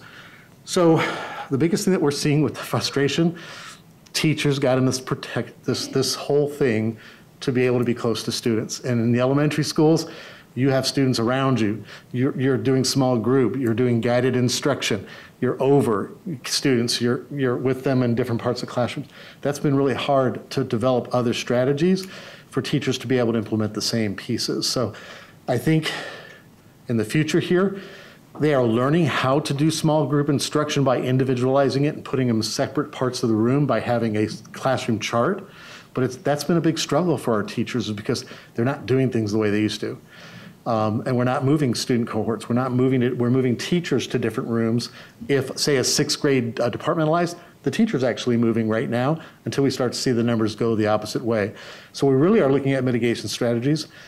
In some regards, they'd like to lessen those, but we're not going to lessen them until our numbers start to come down in the right direction. I just gave the chart to you because I wanted to update you since the last time we covered this, which was before September 14th. So, Mr. Narducci, I wanted to make a comment on this. So, really, what is so incredibly stressful for our staff is, number one, not only can they not go back to normal in their classroom for normal teaching when they go back to in-person, they have to adopt whole new strategies, and they're having whole new classroom management skills that they need to develop that deal with masks and hand washing and the way they do lines, and so everything really has upended their world. Yes. For our teachers. Yes, and we still have to get the intervention pieces put in. We still have to do our progress monitoring, and so they're doing it. But if they tell you they're tired, they are. A lot of people are tired. You ask our nurses and our doctors, they're tired too. I think our communities are tired. So I wouldn't take that I think our teachers are tired. They're working darn hard, and they're finding strategies, and they're getting it done. And I think we all have to applaud them. We talk about that all the time. I don't know if everybody's going to feel appreciated, but they're doing a good job, and they're doing the best they can. And on top of that, Mrs. Mawson, as you well know, they're worried about catching COVID or their family members. I mean, There's a whole nother layer. So the stress level is real. And I would say it's for every educator across the state and across the nation, the stress is real. And also going back to just the overall, that schools are really a safer place for the students. I've been looking at various studies over the last month or so that have been coming out all over the United States, where they've been looking in various states as to the transmission rates in the schools, and they're finding that it is not spreading in the schools like it is spreading in the community. And I truly believe that if hate to get on a philosophical thing here, but if everybody was doing what the schools are doing, we wouldn't be seeing as much transmission in the community as we do. And so I think that overall, in many places throughout the country, they've kind of come to the conclusion that the schools are not the problem with spreading that they thought they might be. A lot of people were worried about it, but the conclusions have come in that have said it's not the schools that are the problem. They are documenting that it is not, it does not have those significant spreading events like you see at parties and gatherings and weddings and all of these other things where people are not social distancing and not wearing masks. So I applaud all of our teachers, all of our principals, all of our administrators, and all of our support staff for all of the work that they are doing to help keep everybody on our campuses and at all of our sites safe. I think truly the key is continuing the mitigation strategies with fidelity and staying on it, even though we are all tired. It's tough to keep this up all the time. I know there's been times where I personally have said, I've had enough of this, but we know that to stay safe, we need to be doing these things. And I truly appreciate everyone who has worked so hard to make sure that we are doing the right things to keep everyone safe. Ms. Love, do you have any other questions? I just want to be respectful of time because I know that we have another presentation before the business meeting, so I think I can save them. Okay. Mrs. Bruner?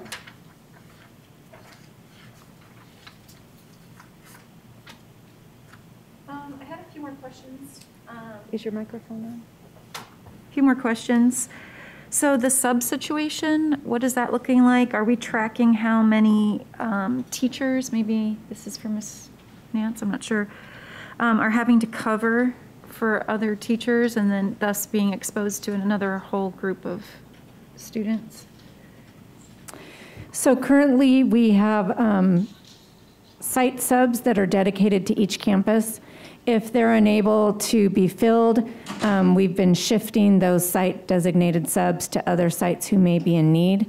We really have only had one day so far that was kind of a larger impact of people out, but there were several activities going around the valley, so we think that may have had an impact that day as well, as it was a Friday, but we were able to get coverage in. Sometimes we send out, one of our academic coaches down here, Ms. Phillips, went out and covered a class for us as well when needed. So we're trying to limit the number of times teachers are on preps, having to cover. At the elementary, we've avoided splitting classes, which is typically what they do because they don't have consistent prep time. At the secondary level, the teachers right now have been ones who have volunteered to go in and do that. And a rotating basis. So we are continually looking at that. We're working with ESI right now. We just loaded on another 15 to 20 subs this past week to send them out to the sites. But overall, we just did some statistics for Dr. Castile, and we had over 2,600 substitutes used last year during the same time period. We were just under 300 this current year. And so, our cost savings there has been wonderful, but I think our collaboration among our sites and our substitute services here in Human Resources has been really strong. I mean, every morning we're on and people are shifting support to where it's needed to help work with our staff who are in need. So would you say that it is significantly less than in other years where teachers are having to cover? Yes. We can get I a don't more need exact numbers, Yeah. it's okay, I just wanted to know generally. And we will be hiring more permanent subs at the semester like we typically do with our student teachers. Could I also find out what percentage of the quarantine students / families have provided evidence of testing? So we saw that there was 9 cases where they were positive, but what 9 out of how many actually provided us information whether they were negative or positive? So I'm not sure, maybe Mrs. Hartley has additional numbers for how many students would have gotten tested and provided us their negative tests. But we've only have the 9 that have provided the positive test. It's hard to tell how many of those students that we've quarantined could have tested positive, or could have tested negative and didn't tell us. And again, we don't know if they could have been showing some symptoms and didn't get a test. We just have the numbers that we have, and we only know of those 9 that have tested positive for those that are quarantined. Lindsay, do you have? I'll just say that, a negative test doesn't break a quarantine, so they're out 14 days regardless. Right. So a lot of the times, even if parents are getting their kids tested, just out of wanting to be safe and know, they don't always provide that to us because it's not required upon return. What we would need is a positive test, because sometimes that changes their dates that they would be able to come back. But if the person thinks I'm going to be quarantined 14 days anyway, they may not tell you about the positive test, right? It's very true, yeah. And so...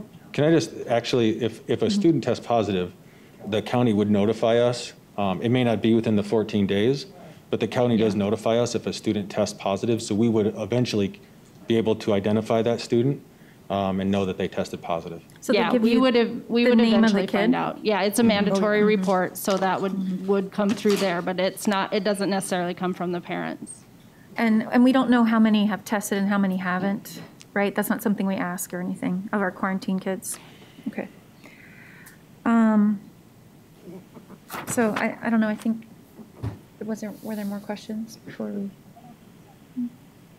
I think those are probably, if no one else has additional questions. I want to again thank you very much for presenting the plan. Dr. Castillo? I know you're going to go to the next presentation if you ladies want to go up. Can I review what I took notes at as follow-up and suggestions from the board? Yes, that would be wonderful. You want us to explore expanding virtual options for some of our students or parents who feel the need to self-quarantine. I'd like information on the average age of our staff, and we can get that to you. We just need to push a button or two, and supports human resources. Work better to garner teacher input and their thoughts on some of these plans, and we have worked, as one of the gentlemen said, with our leadership, our association leadership, and have asked her to help us engage more teachers. Check on the quarantining in other districts that we're not quarantining teachers who are exposed, and like to do some work in that area. We look at the age of the school, the percentage that we would put a school in closure temporarily based on the size of school. You used ACP, so we'll have a conversation about that. The staffing, the class sizes, there more we can do to help take some of the pressure off. So if there's anything else, please email me. We will be meeting on these suggestions, and I know Donna will have more than I. So, but thank you. I guess get a chance to do comments. So will we have comments later on that, or because we just did questions? So I didn't know. Usually we do questions first, then summarize. Comments. You want to do it at the? We could do it at the end. Okay, or sure, whenever. I guess I just have one additional question: is when do we start implementing this? We would start. Our plan would be to start immediately. We're watching those numbers very closely. Okay. Well, we want to communicate with the community, and I believe we have 700 or 800 that have been watching this presentation. Okay. We'll get something out to them by Friday, the entire community. Thank you. Next, we have a study session on integrated units, and I believe Dr. Edgar is going to start us off this evening. Yes. Good evening. I'm going to get closer. Oh, maybe I won't. Maybe I'll scoot back. That's kind of loud. So good evening, Madam President, Dr. Castillo, members of the board. I'm here representing a very large team at the Instructional Resource Center because the integrated units are, it's been a labor of love. So we're going to talk a little bit about how we created integrated units for our elementary students in Chandler Unified School District. And I brought members of my team in the Instructional Resource Center with me. I have Ms. Jena Phillips, who is our elementary science instructional coach, also assisted in substituting, as Dr. Nance had shared. We do a little bit of everything to support. And then I also have Assistant Director Katie Moe. She's our Assistant Director of Chandler Online Academy, Elementary Connect. But previously, she was an instructional coach at the IRC and really was instrumental in the creation of the integrated unit. So I want to make sure she came back and was able to speak to the process that we went through to make sure that we had integrated units up and rolling. So I'm excited to have them here tonight, and hopefully we'll get through this process. We have changed it just slightly because of time, and then we will have questions at the end too. So, oh, well, that is not what I want to do. There we go. So first we want to talk about why integration at the elementary sites. So in 2018-2019, our ADE adopted new science and social science standards. And what was a little bit different between the previous social science and science standards was that if you look at the visual on the left-hand side, previously we were really focusing instructionally on the remembering, the understanding piece. Really, it was recall. And so we wanted to provide a more comprehensive piece for our students because the standards changed just enough to where we focused on the science component of phenomenon, the storyline for social science. So we looked at different aligned frameworks and resources because we really wanted to design something for CUSD with instructional intentionality to make sure that we created our own piece, because the resources out there that we attempted to bring in and really see if they align to the standards and what we were trying to do here in Chandler Unified School District for our elementary students didn't really fit what we wanted to do in the instructional model we wanted to provide for our students. We wanted to look at windows. We wanted to provide windows and mirrors, looking for the diversity, the opportunity for connection. We wanted to look at access, making sure that there's access to materials for all of our different sites in the elementary schools. A variety of assessments and knowledge application component, so moving from that remembering and understanding piece to evaluation and creation so that there's more meaningful instructional pieces for our science and social science in the elementary setting. So the two frameworks that were decided upon were the three-dimensional science and the C3 social science, which very much aligned with what ADE provided us.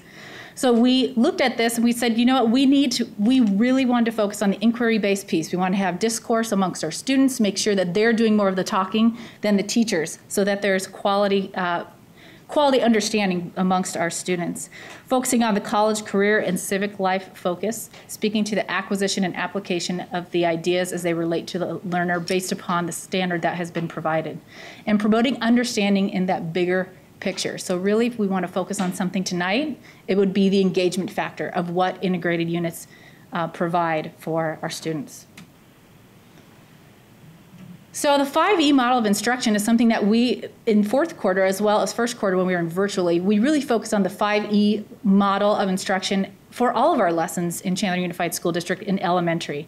So focusing on how we first explain, elaborate, engage, explore, and evaluate. So hitting all those components that really go into the critical thinking pieces and allows for differentiation. So for those students that need to be pulled in and have a little more of that elaboration, or if we can evaluate at a greater level and have different discourse with our students that really want to expand and evaluate and move forward.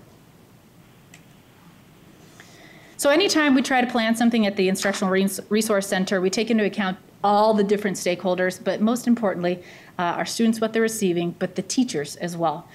It's easy sometimes for us when you are removed from that classroom to say, we would like this to happen, and this to happen, and this to happen. For teachers to really carry out these quality instructional practices, we wanted to align some of these pieces. So there are efficiencies built into the integrated units that we will present to you tonight. So standards focused. First and foremost, we are standards focused, taking in the science and social science components, integrating when we certainly could because it was a natural piece. So making sure that we have those meaningful connections.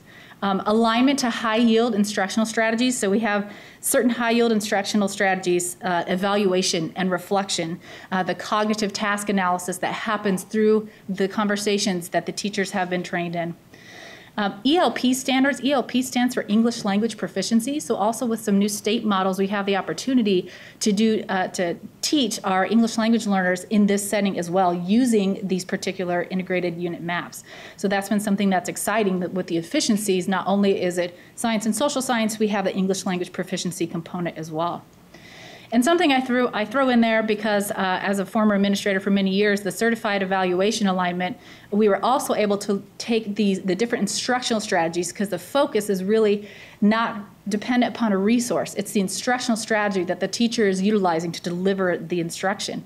So we created a look for document that aligns to our evaluation. So it was very easy for our administrators as well to look at these integrated units, to observe and align them to the evaluation piece.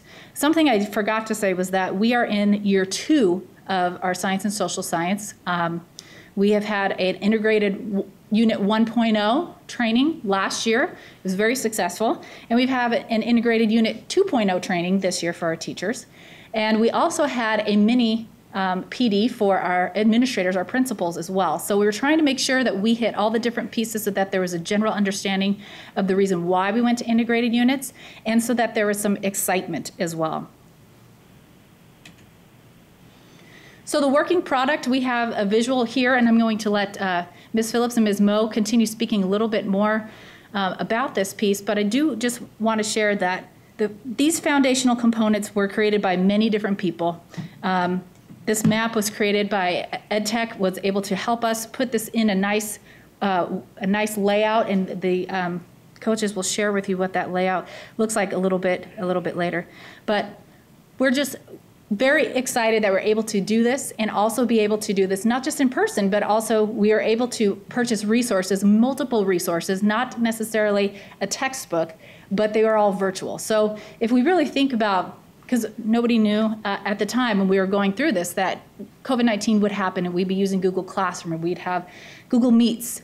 So a lot of the resources that we purchased for integrated units already had capabilities to be inputted into Google Classroom, as well as some of those pieces that were all virtual. So we couldn't have planned it any better for our staff, and we actually saw when we went to virtual, a lot of our staff utilized integrated units even more so than they did before, because we did do a slow rollout with it being a 2-year implementation process.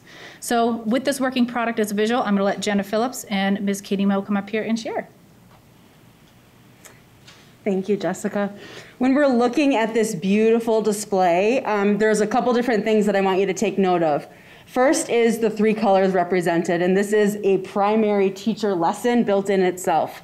We've got blue. Blue stands for social science standalone lessons.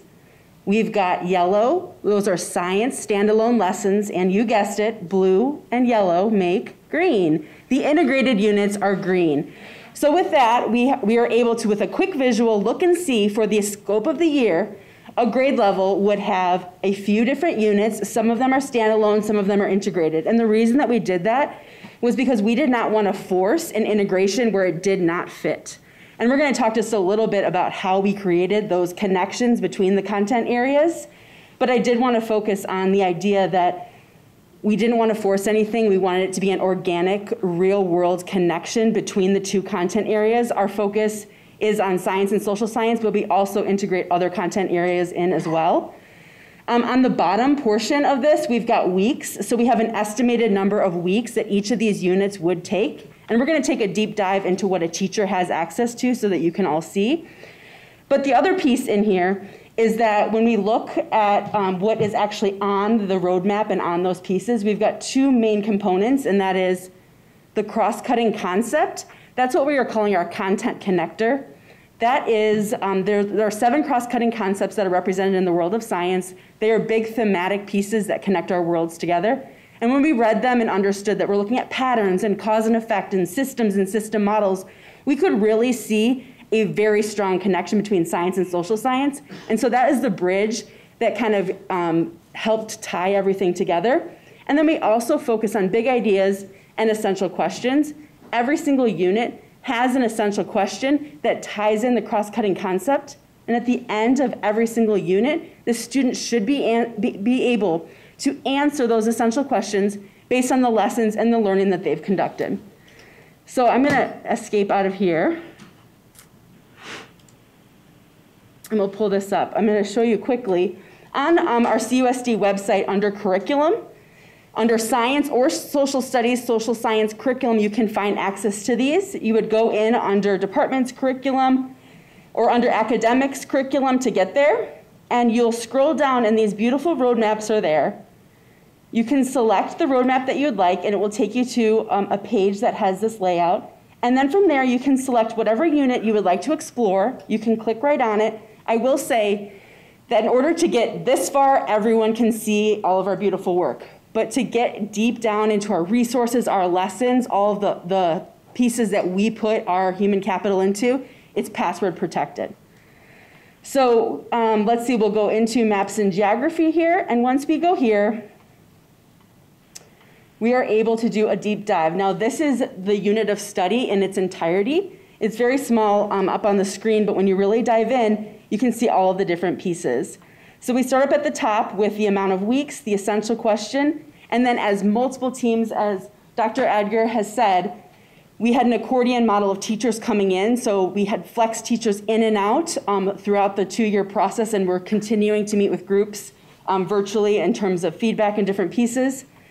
But we've broken down the standards, figured out what questions do we need to have these kids answer in order to be successful in answering the essential question. We've looked at all the concepts, vocabulary, and a big piece of this is the disciplinary skills and processes in social science and the science and engineering practices in science. And those 2 areas are those skills that we really want kids to build, and we brought those into the standards. As you can see here, we have the ELP standards that Dr. Edgar referenced. Part of this is we've listed the standards, and then there's a supporting document that is being created that teachers can go to and have a really nice matrix that's going to show what units and lessons all of these standards are covered in and what standards they align to. We have our student-friendly objectives for teachers so that they'll know exactly what is going to be covered within that lesson. We have our content vocabulary and our academic vocabulary laid out because we know the importance of both of those. And then down here we have our adopted resources, and we also have tied in our journeys because that's a big portion of our elementary curriculum and how we can tie that into the English language arts, as well as the materials that we had purchased for science and social science if we had them. And then again, open ed resources. And then down here is where we're going to be able to tap into our lesson. And within that lesson, I'm going to click on it in just one moment. It's going to take you into the step-by-step of how we can make science and social science come to life in our classrooms. We've also provided all of the formative assessment grading opportunities that are happening within each of those lessons, as well as a summative assessment. And we use another one of our amazing resources, Define STEM, which is a performance type assessment, which we know is best practice in science and social science. So students are actually able to make their learning come to life in some sort of a design thinking or project-based learning experience. So I'm going to actually click on one of these for us, and that is going to be Lesson 3, Floating Down the River. I'm going to open that up. And then this is one of our lessons. And Jenna, do you want to go through the... Sure. Awesome. So the formatting is set up the same way for all the grade levels and all the units. So they're pretty easy to follow, and everything that a teacher would need is right there. It starts with a lesson objective and then the list of the standards that would be covered by this lesson. You'll notice here that these 2 standards are our science standards, and these 4 down here are our social science standards. This was an example of a really easy way to marry both earth science standards and geography standards for social science. And so within this one lesson, we're teaching 2 subject areas within one lesson. We provide materials for teachers. If they're online, there's a link there for them to access. Time suggestions that we've provided. the vocabulary that they'll find as they move through the lesson, along with suggested resources if they need additional or they're looking for something during reading time, they can pull out some of the additional resources as well. Then just as Dr. Edgar had mentioned, we've set up our lesson plans in the 5E model, and 5E isn't something that has been new, but it is something that is a nice way for teachers to structure the lesson so that we keep kids engaged in science and social science when they're learning. We are going to model for you, we're going to have you do it, but we're kind of short on time. We're going to model for you one of them that we had for students to do, just so you can see what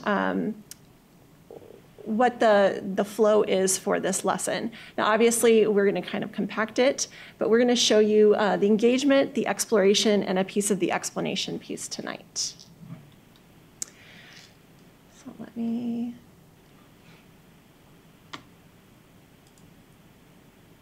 So this is one of our resources, Mystery Science. It does have a Google Classroom piece. So if students are learning at home, teachers can assign it into Google Classroom. That is the one thing that we found with a lot of our resources. Whoever was putting them together stepped up to the plate right at the beginning of the year and provided us some resources that we could use right away. So students, as they're starting a lesson, an engagement part is something that we want students to get excited about or think about something in the natural world. And so we may not show this part to students, but we're going to start with just a little video clip to get you thinking. And remember, you are second graders right now. Hi, it's Doug. When I was a kid about your age, there was this forest near where I lived. I loved to go exploring in the forest. I'd spend hours out there, and I'd always find interesting things. Like one time, I saw a baby owl up in a tree. Sometimes I would see deer out there. There was always something new to find. One animal I really hoped I would find was a frog. I love frogs. Even to this day, they're one of my favorite animals. My dad knew this about me, and so one day in the spring, my dad said to me, "You know, Doug, it's springtime. Did you know there's a place in the forest where we can find some tadpoles? Baby frogs, like these." My dad said, "Yeah, you could catch a few, raise them here at home in a fish tank, and then release them back into the forest when they grow into frogs." I was so excited. Could we really do that? Where would we find them? So my dad took me on a hike back into the forest, but this time to a part of the forest I hadn't explored yet. I could see that up ahead of us was this water. Maybe it was a pond, maybe it was a lake. I couldn't tell. As we got closer, my dad helped me carefully get close to the edge of the water and dip a little plastic bottle in to try to catch some of the tadpoles in it. But I accidentally dropped the bottle in the water. Oh no. Well, that's okay, I said. I think I can get it back out of the water again using a stick. But as I went to do that, that's when I realized the plastic bottle was moving. In just a few seconds, it had floated a few feet down from me. I had to run after it. Finally, I caught it. But that's when I had noticed for the first time. The bottle had moved because the water in this place was moving. I hadn't even noticed that before. I said to my dad, "Dad, why is the water doing that? It's moving." Now, I already knew that in some places the water moves. Like, I'd seen waves at the ocean before. Waves are water that rise up, go down, and crash against the shore. But this movement wasn't like waves.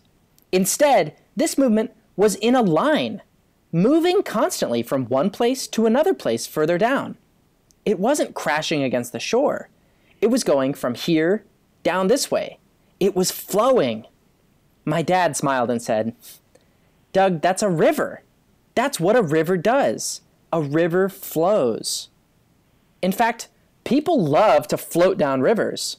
Sometimes in the summer when it's nice and warm, people will put inflatable tubes in and sit on them and then just float down the river, just for fun. I thought about this some and said, wow, so does that mean if you put a boat in there, you wouldn't even have to paddle? My dad explained, that's right, you wouldn't have to. As long as you're okay going the same direction that the river flows, the river will just carry you like a train. That's what rivers do. But why? What makes the water move like this? What causes a river to flow? So during the time that students spend watching, there are breaks where teachers can allow students to discuss with one another, and we've come up with lots of different ways that this can happen, especially right now. But this highlights one of the important pieces of the new science standards, and that is from looking at phenomena. So I might show this in a classroom and say to students, wow, that river is flowing really fast, and have them make some observations about it, but finally get to the question of why? Why is that river flowing? Because as we go through and look at things that happen in nature, we're making those observations that prompt questions. And that's really what we want to have students doing, rather than us as teachers telling them why something happens like that. So we might spend a few minutes having students discuss, why does it run? Maybe they hadn't really thought of that before. It seems like a simple question, but it might stump them. And so giving them some time with this phenomena. I think you have somebody. Why do you think, David? And second graders might, and it's a great way for teachers to do some formative assessment right there on the spot and figure out where exactly their kids' understanding is. We know that there's lots of misconceptions that students come to a classroom with in science, and so that discourse that we're having students do tell the teacher a lot about where they are at in their learning. So after they have that discussion, part of the Mystery Science episode has them look at a map and talk about, well, here are some rivers across North America, and the arrows show what direction they move, and have the students come up with some ideas about what do they all have in common, which they all end up out here at a water source, at an ocean, at a gulf. You can add in some of that vocabulary as you're teaching that. But it still doesn't answer the question why. So that's when we have the students decide they're going to build a model. Can I build? Do you want me to build? Okay.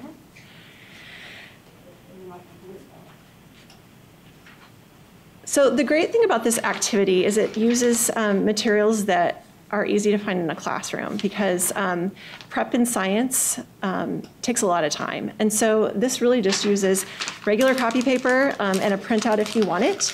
The Mystery Science walks the kids through it step by step, and they do it in a way where if you were working with a partner, each partner has a job, and then they have a discussion that they do along with it. So as you walk through, you put a piece of paper over your fist. We talk about how this kind of looks like land a little bit if you're looking from above. Has a high point, some low points. Might show students some pictures. What are some things that you notice about these mountains? Are they similar or different to your mountains? And then this is kind of the fun part for the kids. They take a blue marker. Sorry, they attach it to their paper first. Then they use a blue marker, and in a minute we're going to have it rain on our mountain. And so we want to kind of highlight where will the rain hit on our mountain. And it's going to be those top peaks in our mountain as it's coming down the side. Katie's doing a very nice job. If you're working with a partner, one partner would get to do it, and then the other partner would get to do it as well. This is a great outside activity, especially when you're working with water. Quality marker. And then, again, you would have a conversation with students. How do our mountains look similar? How are they different? What do we notice about the blue markings on all of our different mountains? And then the teacher would move around and spray, or students could have, we have enough for students and groups to have water bottles. Right now it would be preferable that teachers did it.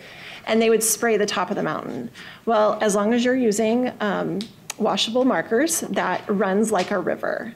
And so it starts to, are you going to spray it? Well, we'll use. We actually have baggies for if you like to take it home and do it yourself. Yes.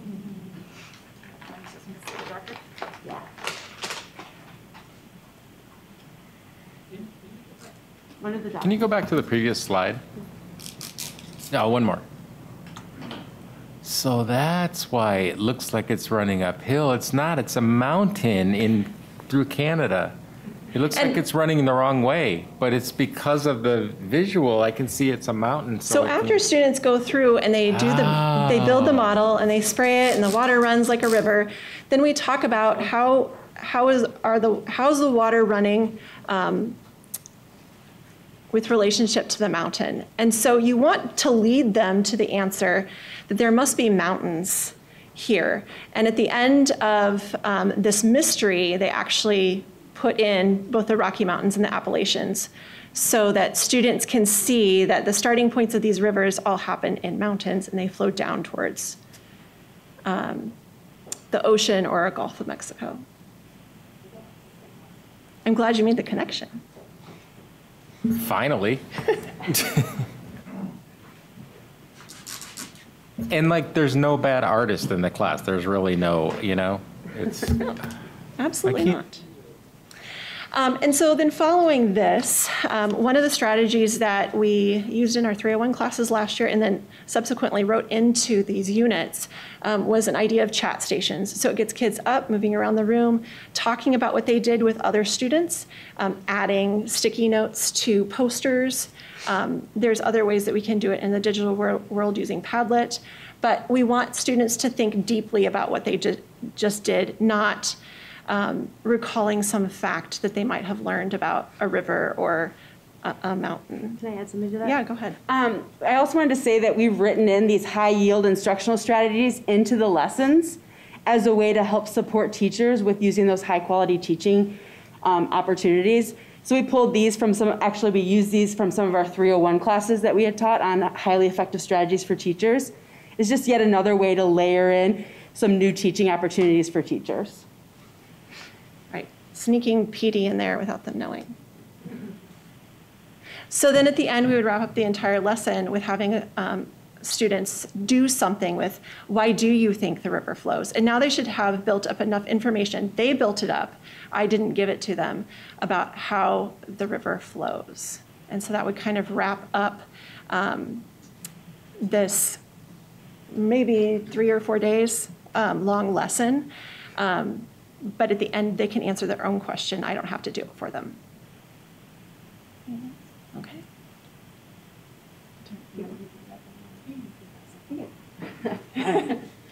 When we built these, we used the term living documents. So these are living units because they are teacher created by teachers here within CUSD.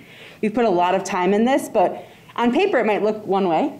And in reality, when we implement, it might look a completely different way. So we've relied on our teachers to implement these lessons and then provide us feedback.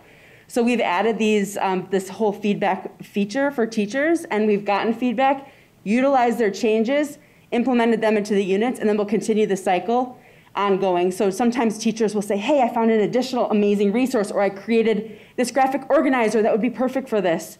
And so we're using the term living because nothing in here is set in stone right now. We want to always adapt and change based on what we know is best practice and what we know works best for kids in the classroom. So we just have had a whole bunch of different pieces of feedback, and we're continuously asking teachers, please submit your feedback. We know it's an extra layer, an extra thing for them to do, but it really does inform our instruction of how we're going to roll these units out. And when we started virtually, we started to get feedback from teachers that would say, this works well virtually, this doesn't. This is how I adapted it. So it was kind of neat to see that they were still providing us information so that we could support them. So this is one of our sessions we had with teachers.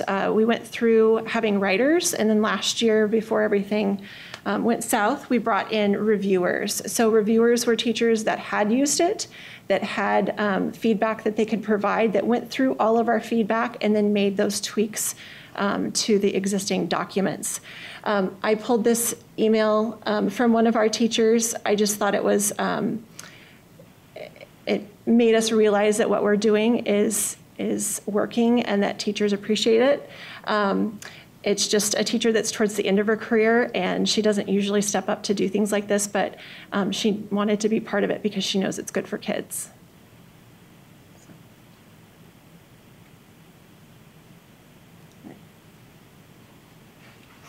And like I said, we do have baggies for you to take home if you wish, because I knew that you would really enjoy this, Mr. Evans.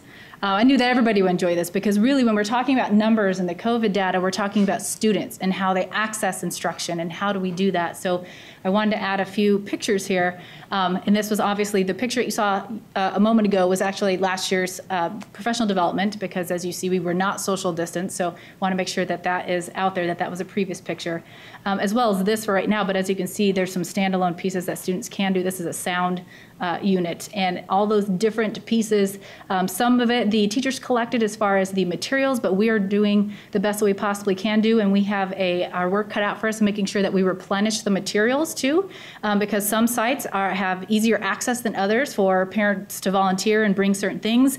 We've spent many a times, Jena has spent many a days at the Goodwill collecting felt and other different things to make sure that we have the materials for teachers and for students. If a teacher sends us an email, we will certainly find that material, make sure that they get it, and the joy on the students' faces as far as the engagement piece, the discovery that they are making the connections, is less talking, less direct instruction, more doing and making those connections. So we keep talking about high yield instructional strategies. So what those are the instructional strategies that can be used across education, across the disciplines, to make sure that we have better student outcomes, student achievement. So in the middle here, so I have the two pictures of these cute kids.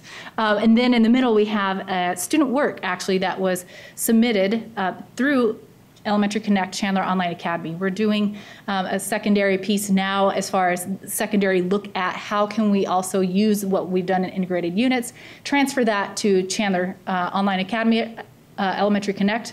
And so we're doing that and doing it very well, and it doesn't hurt that Ms. Moe happens to be the assistant director at Elementary Connect. So it's definitely a passion of hers as well as the district's.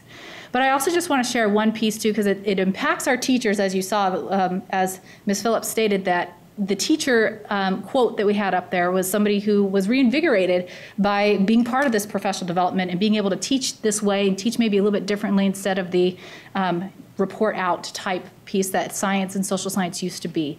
So that was fantastic, but it also affects our families and our students. And I shared this email with some members of the cabinet, because anytime we can get a fantastic email, we just need to share it. And I feel compelled to read it to you out loud for those that can't necessarily read it themselves right now. So it says, hello, I want to say thank you for allowing and giving blank the time and space to share who he is and where he comes from. He has taken this time to reflect and think about the people of Mesa Verde. He couldn't believe people like himself no longer lived in a community or a village like his. He's grateful for what he has learned about his own people from Acoma Pueblo and Gila River Indian community during this time. In my experience going through school, I've heard teachers say Native American history isn't important or doesn't matter. So I appreciate you teaching Native American Indigenous people history to your students, because it does matter. For a child like blank who wears his hair long because of his Gila River culture, to teach and share who he is gives him value and makes others accepting. Thank you, Ms. Blank. My family and I appreciate you. So it's moments like those that make all the hard work of 2 years, many different people, many different teachers. That's what makes the difference right there. It makes a difference for our parents. It makes a difference for our students. So we're very pleased that we could share this with you tonight, and we are prepared to answer any questions that you may have. Thank you, Dr. Edgar and Katie and Jena. Truly appreciate it. I don't personally have any questions, but I just a comment. I think this is fantastic, because all of these cross-curricular connections really help, I think, kids' brains work a whole lot better and learn and retain the information that they need to know. Hands-on experience are great things for them to do, to get actively involved in something, and they all have, and these lessons have meaning. So, Mr. Evans, did you want to participate and do a mountain? Yeah, can I have some of that stuff to go? But real quick, so what I was picturing, and actually I have one question, but can you get me back to it? The certified evaluation piece. But before I go there, this is kind of reminiscent of a program that started down in Vail, beyond textbooks, but you kind of did something really interesting with this, because the inquiry-based instruction piece is awesome, right? But then there's a pedagogy to it, because you're tying in a lot of cultural pieces that then can be shared with all the students, right? And like you said, as it relates to the learning, your slide 2 is like phenomenal. I'm gonna steal this. And then the depth of learning piece, what I didn't understand is how it goes from blue to yellow to green. Like, what's the timeline for that kind of stuff? Because the other piece is the teacher buy-in, or the educator buy-in, because they have the ability to create and mold this the way they want it to work. But a lot of people who are in elementary who might not be really strong in the sciences, right?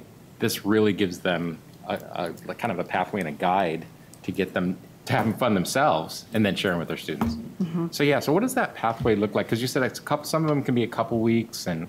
Sure. So I'm going to just address the timeline, and then I'll have Ms. Moe come up and discuss a little bit further about your secondary question.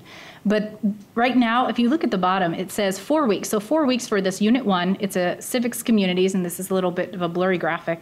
But you can also go without a password-protected piece onto our website. So 4 weeks, this is all of quarter 1. There's 2 units within quarter 1. One is 4 weeks, one is 5 weeks, and those are estimates. We know that through differentiation, it might take a little bit longer, a little bit less.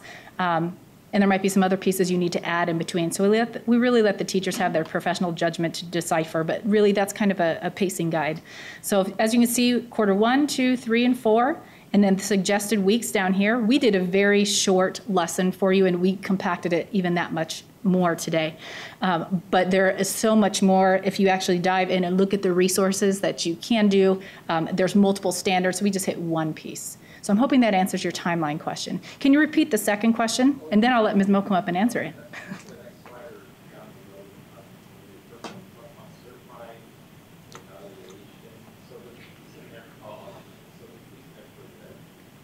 Mm-hmm. So what we did is I'll actually not have Ms. Moe answer that. I'll answer that if you're okay with that. Certified evaluation alignment, what we wanted to do is, as a principal, I took my experience as a principal and said, you know, in elementary, and in many, not just elementary, but specifically, the teachers are teaching all these different content areas. And so as a principal, I want to be the best at what I do and make sure that I'm looking at what are the high-yield instructional strategies, and then to have a document that takes the high-yield instructional strategies that aligns it to Marzano's evaluation piece. I'm able to say, okay, it's almost like my study guide a little bit, because to be a master at every single content to the depth of what our teachers do in the classroom can be a challenge at points in time. So it was just another helpful document for our administrators to look at, to align the instruction with the evaluation, and to see that we're hitting certain points that are in the evaluation that specifically address high-yield instructional strategies, so it sticks and we're making better connections that, through instruction. Thank you, Dr. Edgar. At this point in time, since it is time for us to start our business meeting, I'm going to cut off questions. But if one of you would be willing to stay well, let me first ask, does the board have additional questions that they would like to ask? Yes. You do, okay. Ms. Love, do you have any questions that you will like to ask later on this? I don't have any other questions, but thank you so much for the presentation. It was great. Okay. Thank you for the opportunity. Could we just have one of you stay so that we can answer Mr. Evans' questions during our information section of the meeting? Certainly. I would appreciate it. Thank you so much. Thank you. Yes. Madam President, I just want to say thank you. I had asked Jessica all we do is live and breathe COVID, and I wanted the board to see there's so much going on behind the scenes, and they're remarkable, and it's a Chandler product, and I'm just so proud of them. I wanted to share it with all of you. I'm glad you did, and I think that it's a great way to really show what's really working with our students at school. So thank you. We appreciate all your work and all the teachers' work too that have helped you to refine this and you know, get additional suggestions. Thank you.